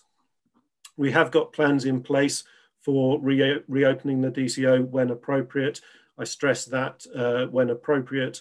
At the moment, the air conditioning is switched off in the building because there is currently conflicting advice as to what impact air conditioning systems have on the spread of the droplets in the air. So until we have a bit more clarity on that, the air conditioning needs to stay off. And as people will appreciate, that doesn't make a particularly conducive working environment on hotter days. We have been monitoring the temperature in the building for those handful of people who have been in, and so far it's been okay. But that's only with a very limited number in. As soon as you get more people in, more electronic devices switched on and emitting heat, obviously those temperatures could rise if we aren't able to use the air conditioning. We have plans in place for how to reopen the CSC as and when required. At the moment, though, services are, as I said, all being able to be delivered. People are able to contact us. And we haven't yet had any complaints that I'm aware of in terms of people being unable to access those services. Clearly, at some point, we will reopen the building. Initially, it's likely to mean a phased return. It's likely to mean limited numbers of staff. We'll have to think carefully around the timing of when people come and go from the building. The pinch points essentially are, if I put it the other way, once people are sat at the desks, if we sort of essentially rope off every other desk, then there is sufficient space there for social distancing. The issues are when people need to go to the toilet and you can only really have one person in each set of toilets at any one time if you're maintaining distance. It's how to get people in and out of the building where our entranceways and the stairs in particular don't necessarily allow for proper social distancing. We've currently got the lifts turned off on the basis that, again, difficulty in terms of maintaining the constant cleaning that would be needed because of potential transmission on the surfaces, but also you can't social distance within the lift.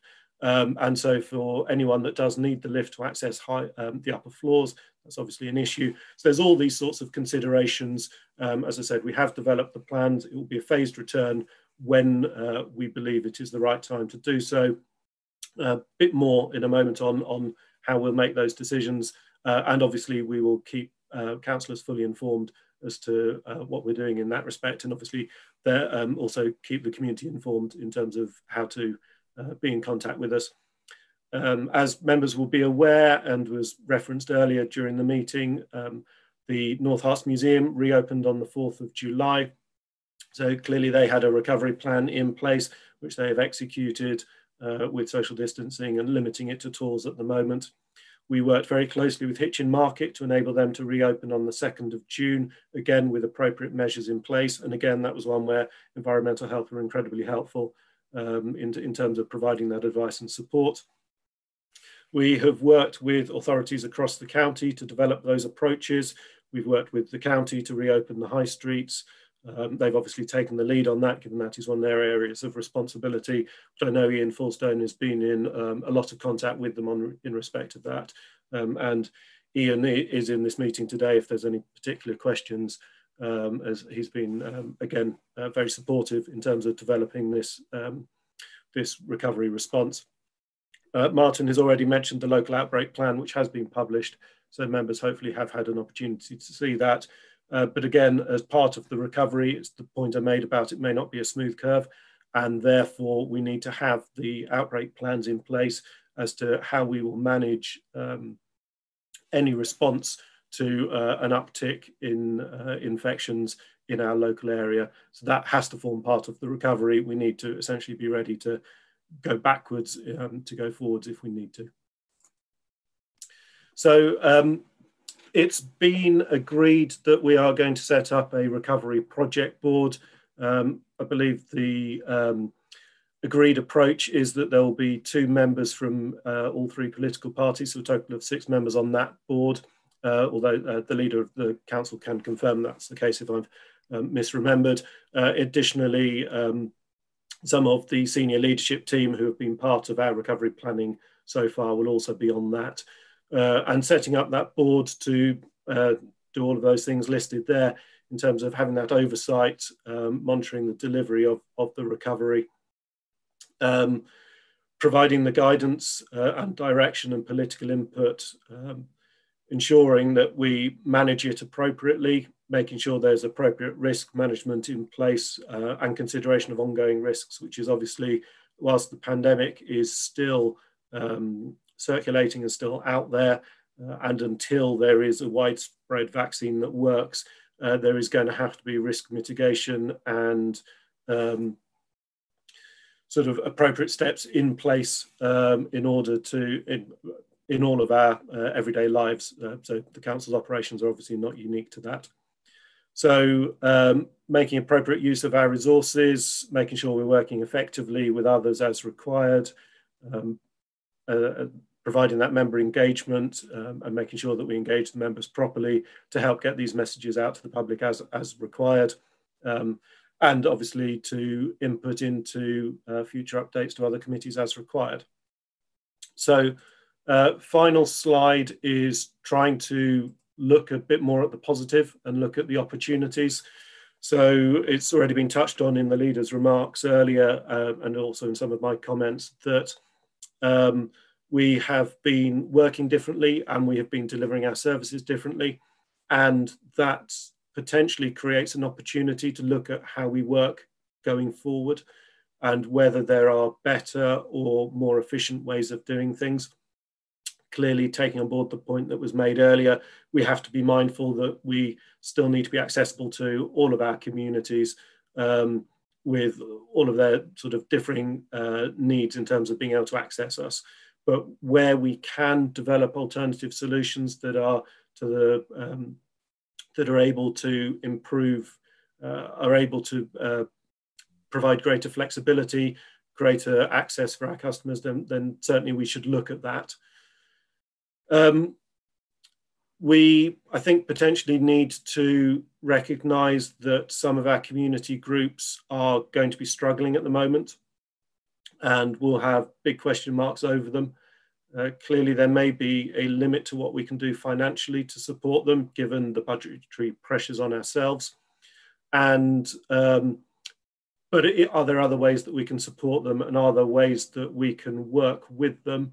I think one of the really positive things that has come out of this, and we were on a call with the Heritage Foundation last week, where this came up, the way that people have rallied together, the way that different organisations have worked together and worked closely in a way that they haven't done before, the way we've worked with the community groups, there's great opportunities there to build on that going forward and really cement those relationships and work together in other areas. We've shown we can work together, and we've worked together at the drop of a hat.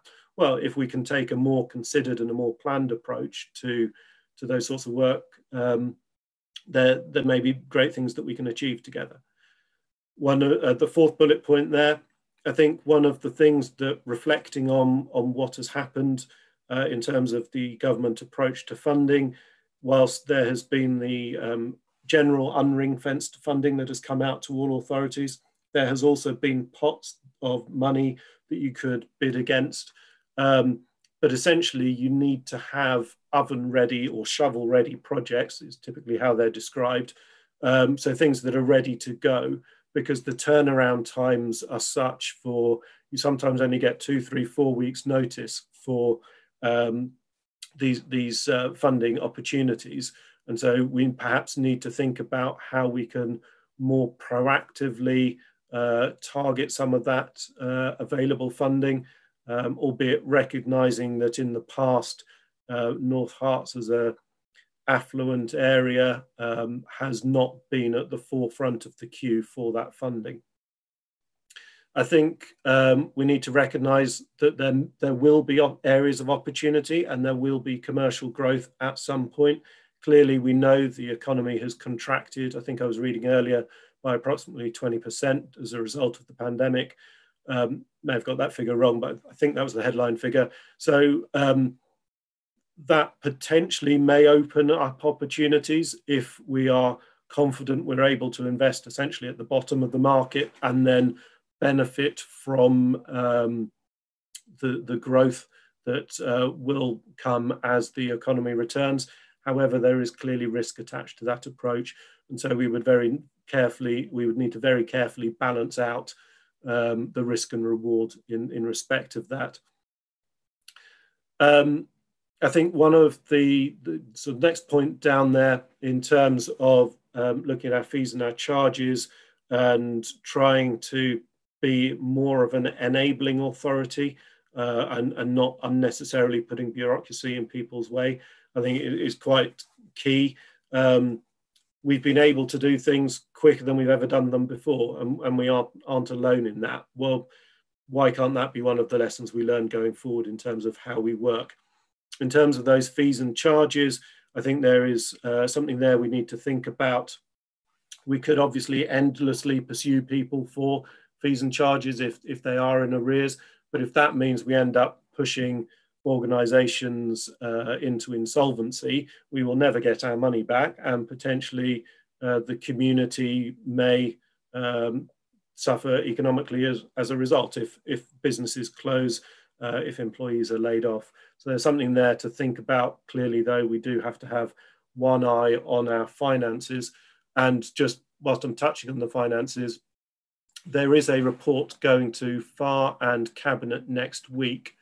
We are currently estimating that the income losses and additional spend as a result of the pandemic are currently around £4.7 million. So far we have received £1.4 million of non-ring-fenced grant. And this was the point the leader was making earlier about the government providing the money that they promised to us. So as you can see, currently a significant shortfall. The most recent announcement from a couple of weeks ago, which provided some reassurance around replacing lost income, albeit not all of it, but some of it, sort of 3/4 of it, essentially.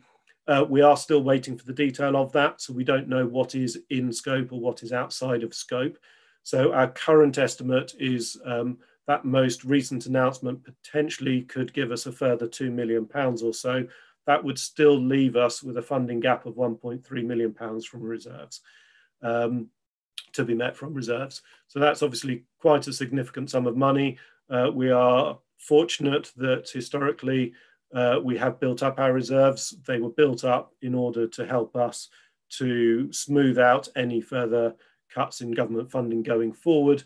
Obviously weren't necessarily expecting to need to spend them as a result of the pandemic, but we have got reserves that we could use for that shortfall. However, that money can only be spent once and does mean it's then not available for that smoothing out future funding cuts as and when we need it. So medium-term impact, the biggest concern at the moment is potentially what the pandemic has done to our council tax base. So our normal working assumption is that we have a net 1% increase in council tax base per year. That's after taking into account additional costs. However, with the greater number of people in the district suffering from economic hardship and therefore sadly having to apply for things like our council tax reduction scheme, probably we'll see a delay in new build housing growth. We're potentially now needing to, we're now modelling on having zero growth on our council tax base. Potentially, if it gets worse, it could even shrink as well. And that adds almost £1 to the savings target over 5 years. So as I mentioned, if you are interested in looking at some of the detail behind that, then as I said, there'll be a report going to FAR and Cabinet next week to explain a bit more of that.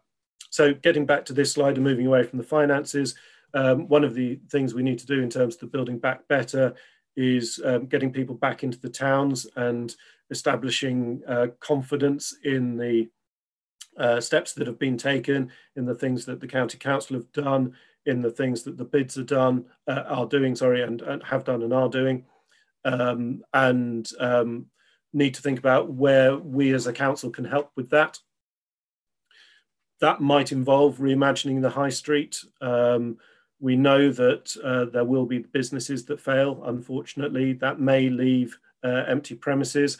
Can we, through planning, through economic development, through other departments, identify what are essentially known as meanwhile uses? So for those that aren't familiar with the phrase, essentially that's sort of things like pop-ups or other temporary uses that you put in to a unit whilst it is empty before it is then permanently let to the next tenant.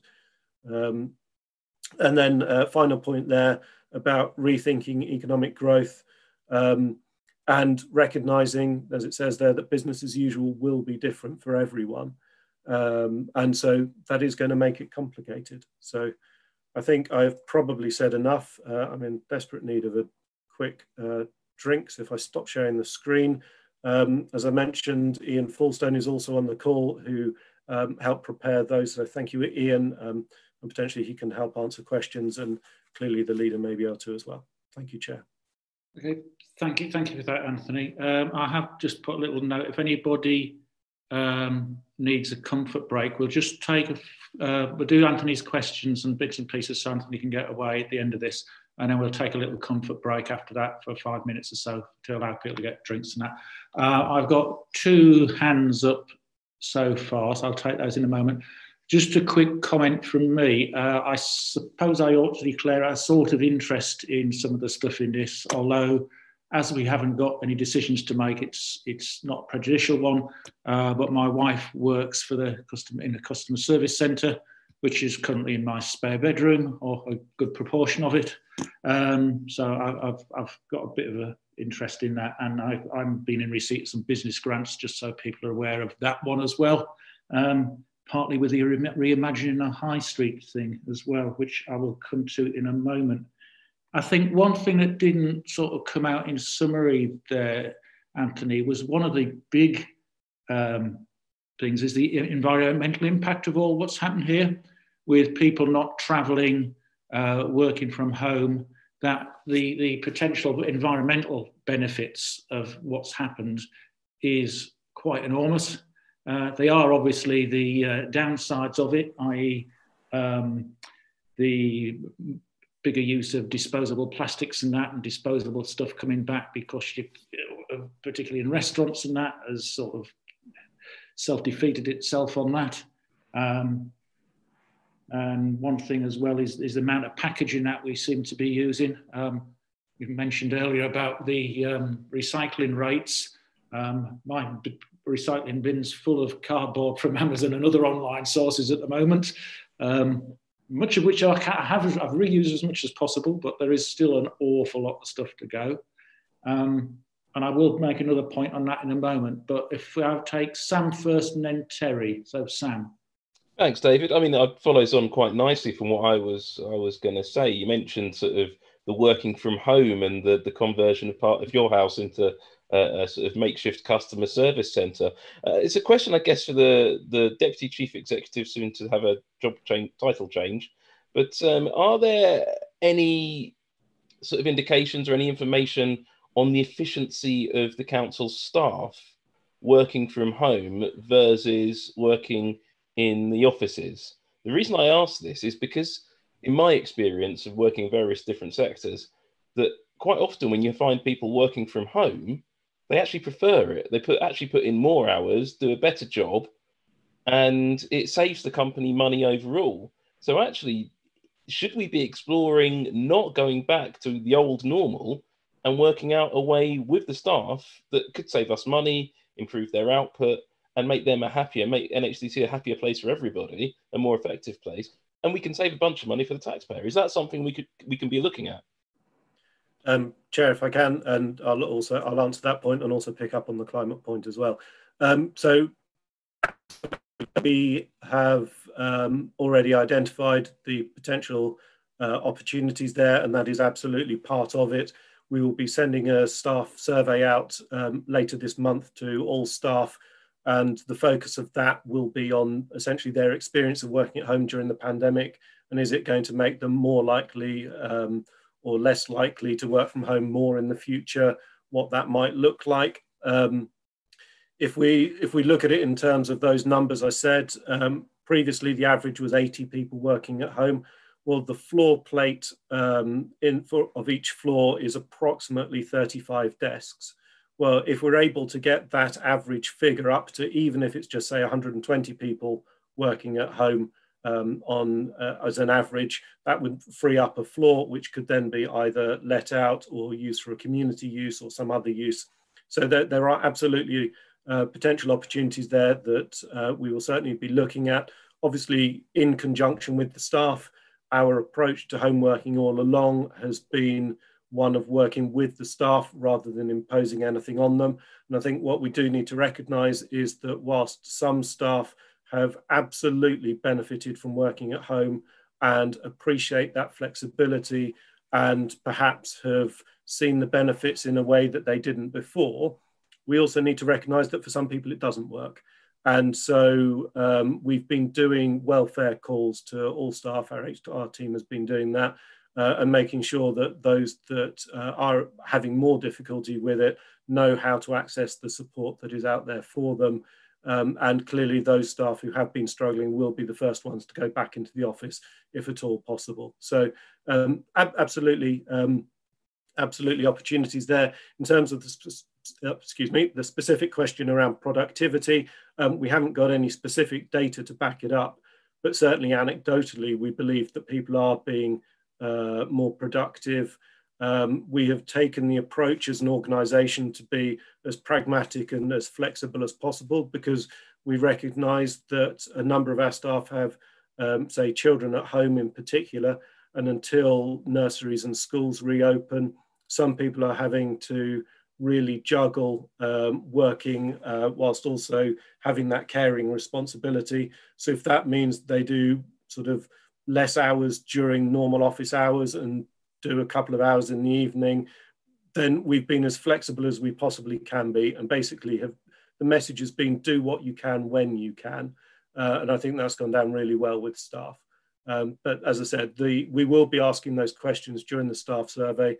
Obviously, we'll be interested in seeing what those responses are and seeing what that may provide by way of opportunities going forward. On the climate point, yes, you're quite right. It wasn't on the slides and perhaps should have been. As Martin, the leader, mentioned earlier, we have the Climate Change Implementation Group is meeting on Thursday morning. And one of the agenda items and the first substantive item on the agenda is what opportunities are there as a result of the pandemic to look at the potential benefits from a climate point of view. You only have to look at those working at home numbers to appreciate that the carbon footprint of the organisation has been vastly reduced during this period, simply from people not driving to and from the office. And also from people not doing site visits. So planners, for example, at one point were having to essentially, I think I'm right, Ian will correct me if I'm wrong, we're sort of using Google Maps and things like that to do virtual site visits whilst we're in the most restricted period of lockdown. Well, are there opportunities to change how we work so that we can reduce that carbon footprint? And clearly one of the ways to do that will be having more people working at home going forward. Thank you, Anthony. Just before I go to Terry, if anybody wants to jump up and put their lights on, because I know a couple of you are disappearing into the darkness, it's quite happy for you to disappear out of camera view long enough to do that.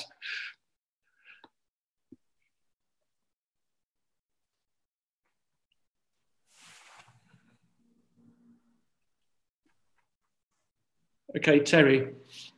Yeah, thank you. And thank you, Anthony, for your presentation there. A few questions, a few comments. First of all, I'll go through the questions and you can perhaps answer them. The number of rough sleepers that we had to very efficiently, very effectively and very quickly accommodate. Give me some feel for that number, please. Also, please, I know it'll come out in the FAR probably, is the difference between loss of income as opposed to COVID costs. Some local authorities who have perhaps lost a lot of income through parking or through airports or whatever, big difference between loss of income and the cost of COVID, should we say, that's been spent by those local authorities. Whilst it's all COVID related, certainly the government is differentiating between those two numbers when it comes to compensation. So that I'll look up when FAR comes out and see. Perhaps Ian can perhaps answer this around tables and chairs in Kirtledge in town centres. I think there's certainly a change in the law, which is currently, I think, sitting with the House of Lords, reading the House of Lords, which is making life a lot more flexible. But I think the direction that's been coming down from above is let's do it now anyway, as far as giving some flexibility around to cafes, bars that can open up with their chairs and tables outside to maintain social distancing. So perhaps Ian can answer that one. When it comes to shovel-ready projects, perhaps we could come back to a subject I mentioned earlier. It might still be there, Churchgate, and perhaps the Letchworth Medical Town in the town centre might be. I don't know where they stand today, but certainly they were in 2 years ago. Certainly, I won't say shovel-ready, but certainly more ready than they were 20 years ago, I think, if I'm Martin. And I'll just mention on waste if I can, some area which I know a little bit about is we have seen increase in waste, household waste, and we've seen an increase in household recycling as well, because people are at home and therefore they're not taking, if you like, consuming their lunch in their office or in their factory or wherever they work. They're having it at home, and therefore we're seeing an increase in those sorts of things coming through to County Council for us to dispose of. So that's something which, of course, may well happen in the future. Anthony, if we start having more people working from home, we could see that continuing, an increase in household waste that needs collecting and disposing of. So, number of rough sleepers, there's one question. What are we doing about chairs and tables? And I'll leave you to answer those two. Thank you. So I'll ask Ian Falstone to pick up the rough sleepers number when he answers on the other point. In terms of the split between income and costs, I'll ask Ian Cooper to make sure he covers that when it comes to FAR, because I don't want to give an answer tonight that's misleading.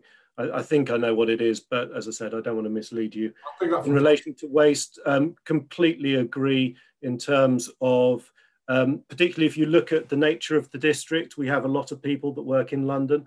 Well, they may be suddenly finding that actually if either their organisation wants more people to work at home, or they've suddenly seen the light that commuting into London on a sweaty commuter train for however many hours a week isn't the best way to spend their life, they may choose to work at home more than they have done in the past.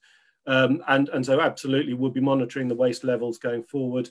But certainly if working practices generally change, then there could be changes there that we do see. You mentioned the development opportunities and town centres. One thing to flag in the growth board prospectus that we're working on for potential submission to government across the county, our town centres are earmarked as part of the town centres work stream. So clearly we need to see what comes out of the conversations with government, but hoping that there may be opportunities through that. But obviously we'll need to watch this space. So if I could hand over to Ian to update on the where we are with the change of law and also the rough sleepers. Thank you. Okay, thank you, Anthony. Good evening, everyone. At the end of January, we had 93 in temporary accommodation. That equates over the lockdown period to somewhere between 10 and 15 more clients than we would normally see. I think what's also important to recognise is that we did have a night shelter, and as part of the government's drive for rough sleepers, night shelters were closed. That's currently in Hitchin. We probably had between 16 and 17 there in about 4 or 5 rooms. So clearly we had to move some of those to a hotel that we procured. So I think I would suggest that we're probably bouncing, as I said, between 10 and 15 additional customers. Some of those would be sofa surfing and clearly taking advantage of the government drive to house them. It's an ideal opportunity.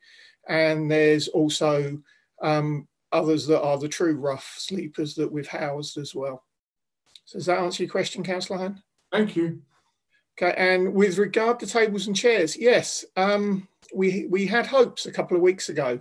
The Housing and Planning Bill went through the House of Commons in a day, and there was talk that it would go through the House of Lords in a day. I think the House of Lords is on its second reading at the minute. We understand that they have some concerns and it may well go back to the House of Commons again. In the meantime, under the current Housing and Planning Bill, it's districts and boroughs that will grant the consent for tables and chairs. We're working clearly where it's on the highway with county council colleagues, because we'll need to ensure that the road is closed, and that we'll also need to ensure that social distancing is maintained.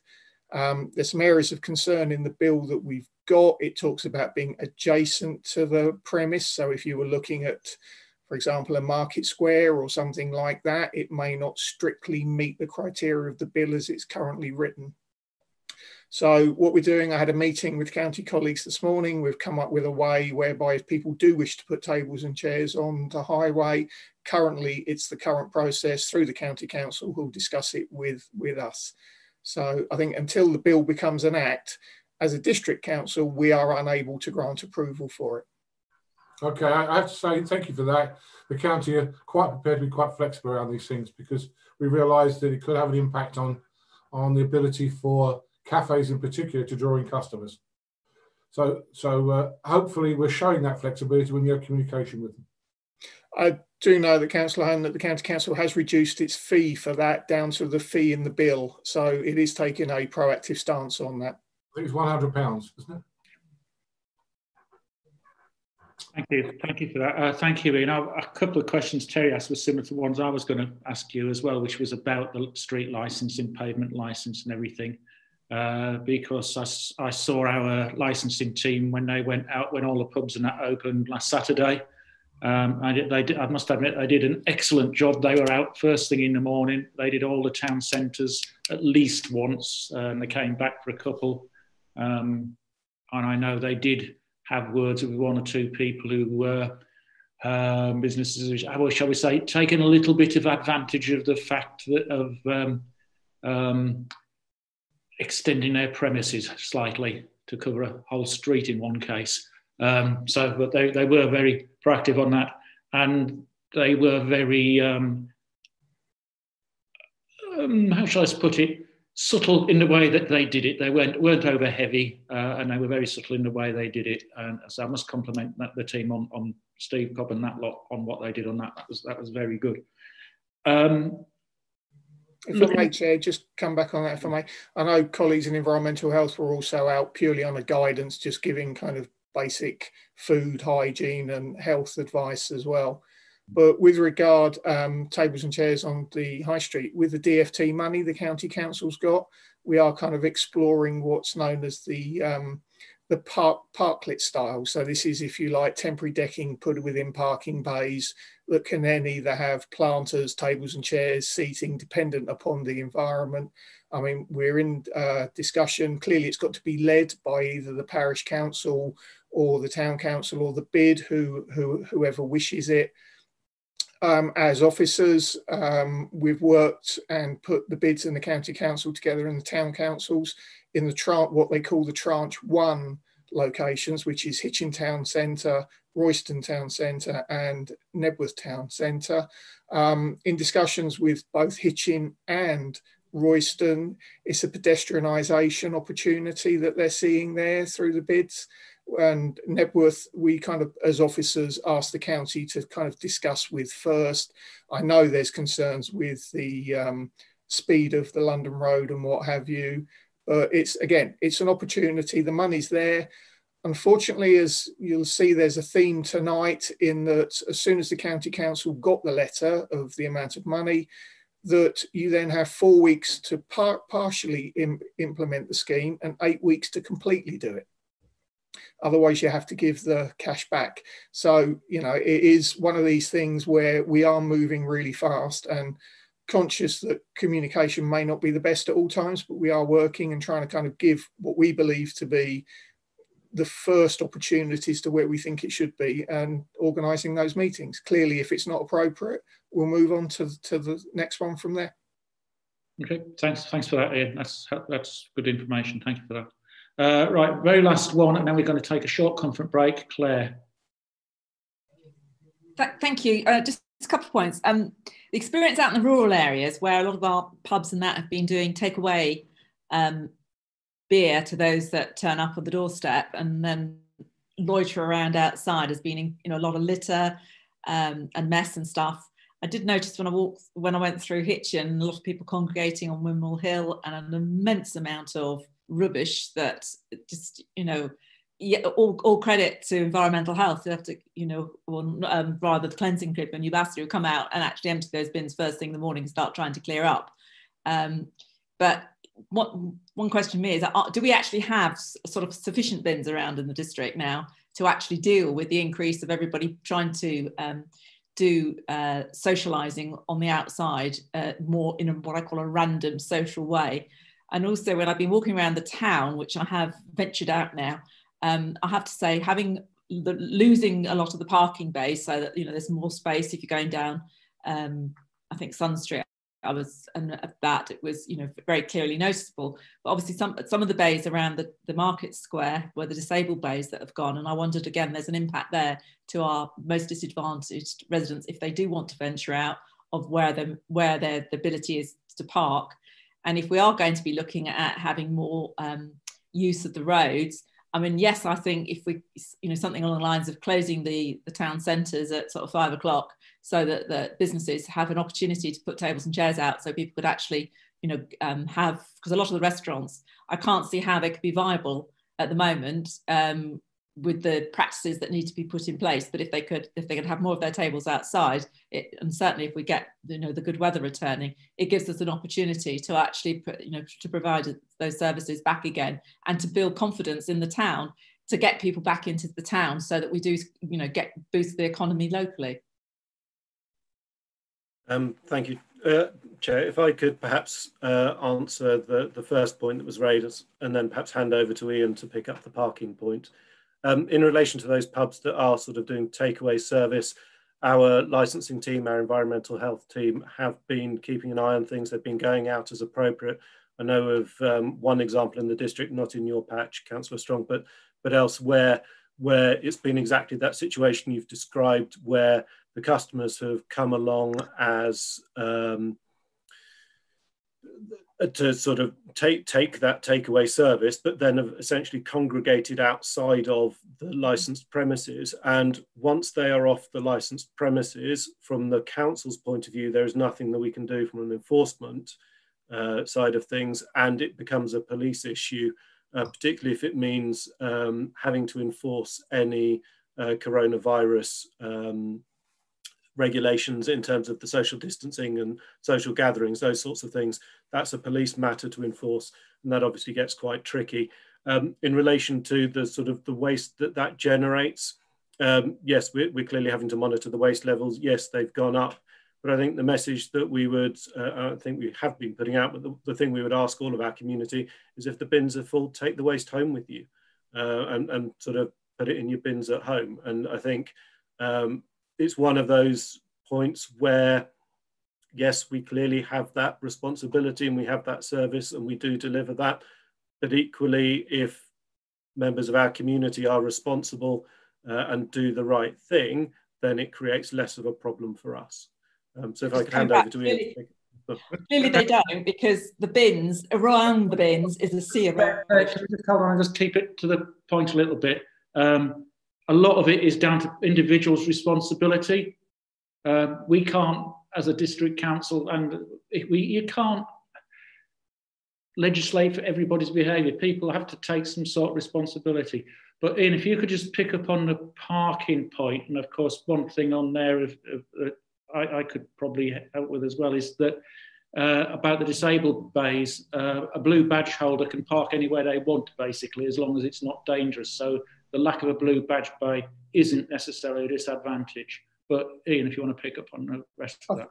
I think, yeah, I mean, I completely agree with what Councillor Strong is saying. And at the moment, we're balancing, if you like, 4 priorities. We're balancing a blue badge parking, we're balancing loading and unloading, we're balancing social distancing, and we're trying to balance the tables and chairs to ensure that the businesses thrive.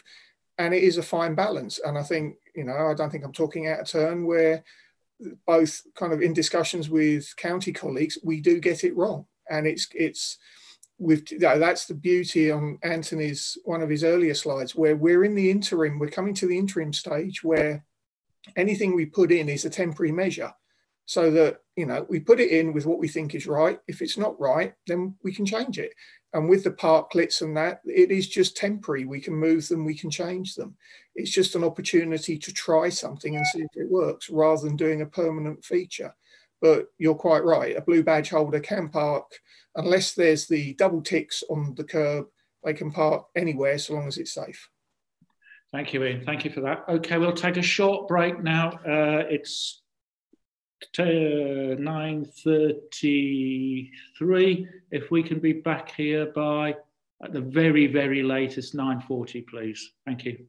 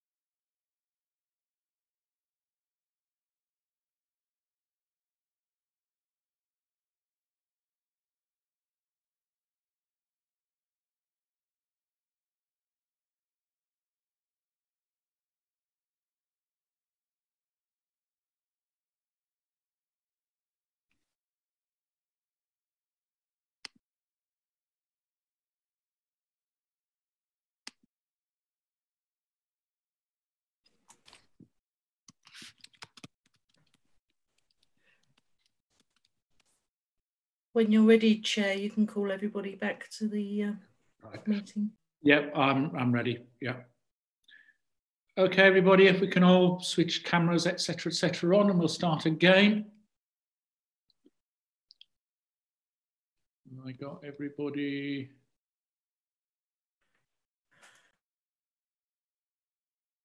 Right, okay, I've got all the members present that were present, I think. Okay, let's move on then, resume the meeting. And just thank you to Anthony and Ian there for the last item. What I'm going to do, because we're getting a bit tight on time and various other things, item 12 on the agenda is the annual report of the Overview and Scrutiny Committee, which asks for comments for consideration by next council. As that's some time away, I'll leave that item and ask for written comments on that one if everybody's happy with that one. Put any written comments in, not that one, and we'll go. So we'll leave that one as it is, ask for written comments. We'll go to the next item, item 11, take that one, and then we'll close the meeting for the evening if everybody's happy with that. Okay. So go to item 11, full year update, comments, compliments and complaints. Joe, if you're there, please.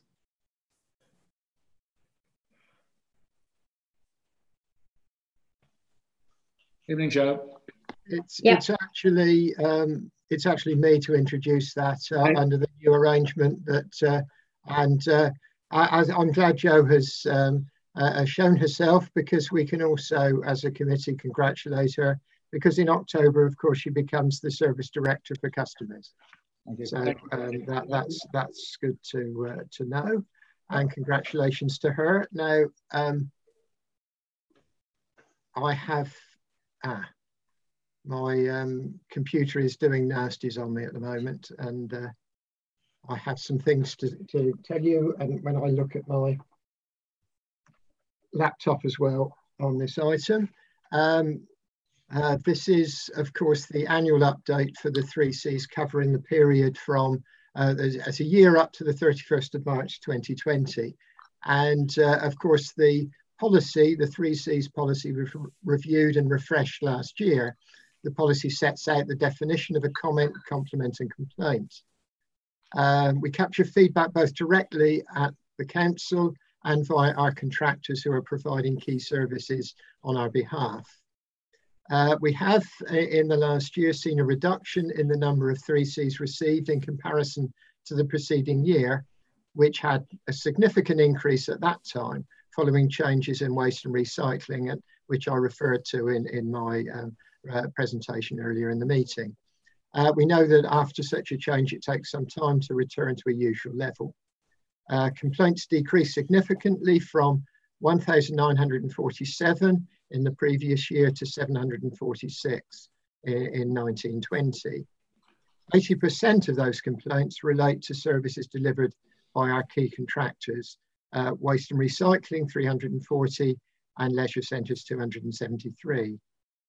It is worth noting that 74% of the 543 compliments received relate to the same services. That is waste and recycling and the leisure centres. And now it's important that we, that we continue to listen to and learn from the feedback from our customers. And there are some examples of that highlighted in the report, such as the changes to the garden waste subscription service this year to improve the sign-up experience for customers, and the example at 3.7 regarding the squash court lights at the leisure centre, North Hants Leisure Centre. There were 16 stage complaints and 10 escalated to the local government ombudsman, of which one was upheld, related to private sector housing, and you can see that in 3.13. Other points to note from the dashboard, Appendix A, that whilst complaint numbers have not yet returned to a level similar before the service change, our response times have improved, with 74% resolved within 10 days. It's also worth noting the high number of interactions that take place with our customers, and that while we are continuing looking to improve, the percentage resulting for a formal complaint is very low, and looking at the relevant point on that, it is worth noting that when we look at NHDC, it does look as though at 0.1%, it's somewhat higher than with our contractors, but of course that's 0.1% of people who actually directly contact the council rather than all our residents, in which case again it would be a very, very low figure. If I then, Chair, go on to the social media report, which is in Appendix C, we get most engagement through Facebook, and we've been focusing on Facebook more recently. Engagement has gone up by 16,000, which is great. The beginning of the lockdown period makes for an interesting comparison between Facebook and Twitter. The most popular post across 2019-20 in terms of reach on Facebook came during the lockdown on Thursday, 26th of March. The post announcing the suspension of food and garden waste collections reached over 107,000 users, of which over 26k were actively engaged, liked, shared, etc. On Twitter, the equivalent post received just under 7k users, of which over 1,045 were engaged, replied, retweeted, etc. In terms of numbers, it seems clear that Facebook has to be viewed as the priority for communicating in a crisis. Engagement on Twitter appears to be plateauing. Retweets, mentions, and direct messages have all gone down in the last 12 months compared to 2018-19, although the summer of 2018 did see an abnormally high level of traffic due to the problems connected with the newer Urbasa Waste contract. So that's the summary. I have to say, in reflecting on questions that Councillor Hone raised earlier, actually complaints about the suspension of the service were relatively low, I think. And in fact, our customers were extremely understanding about the reasons we have to do that. And I think that will be reflected when we look going forward. So that introduces the report. And I'm struggling to press the right button to see you all again. So happy to answer questions, although I think Joe is probably far more in a position to answer any detailed questions. Thank you, Chair. Have you got anything to add, Joe?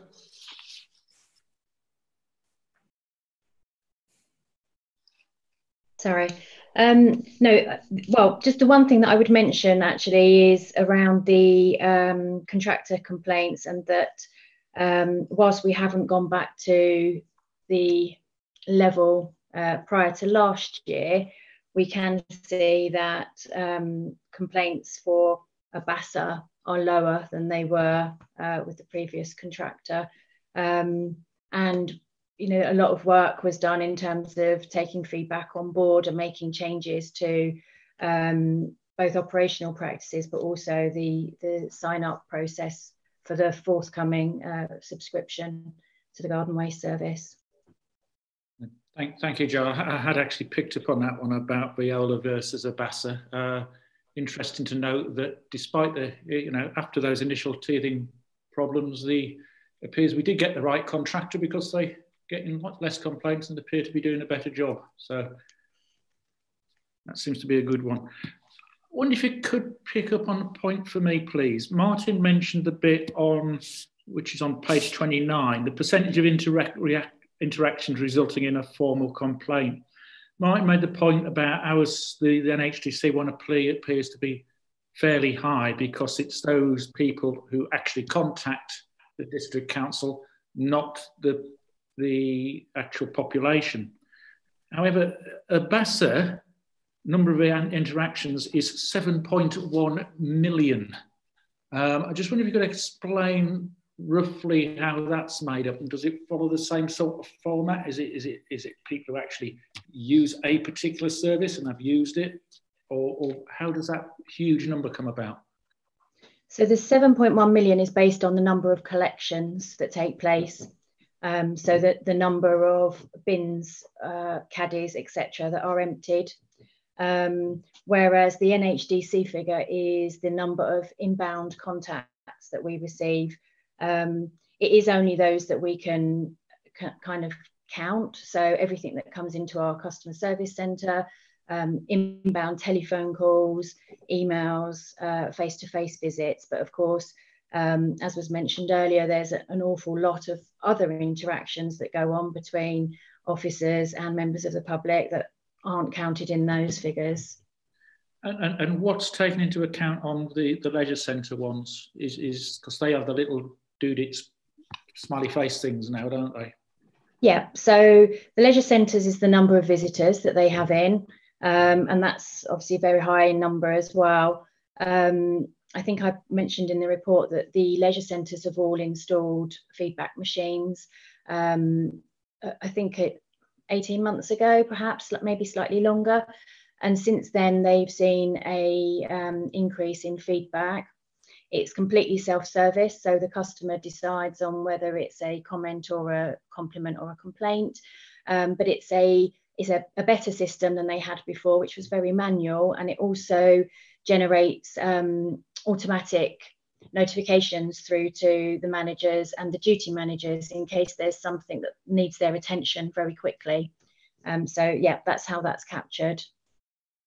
Yeah, so those figures from the push button things are taken into account. Yes, they are. Okay, thank you for that. That's helpful. It's just trying to see if we were comparing like for like, but it's actually we're not effectively. There's different ways of analysing the data on each one. So yeah, okay. That's just what I was trying to get to is where we're using the same basis as for those percentages, but that's subjective, isn't it? I think it's the best way to put it. It's difficult to do an exact like for like because of obviously the nature of the services. Yeah, it's just better to stick with the breakdowns, I think. Yeah. Thank you for that. Any questions from anybody? Anything further on that? No. Thank you. Well, I think that one note report is just to note as far as I can see. Yes, that's an information note to just carry on with. So thank you for that, Joe. Sorry to keep you so long before you got your go. That's okay, thank you. And thank you, Martin, as well for your introduction on that one.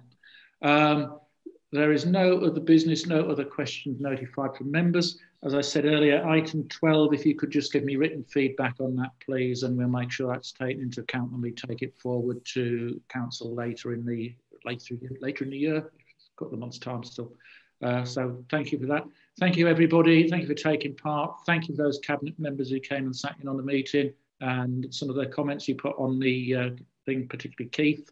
So thank you, everybody, and good night, and see you next time. Thank you.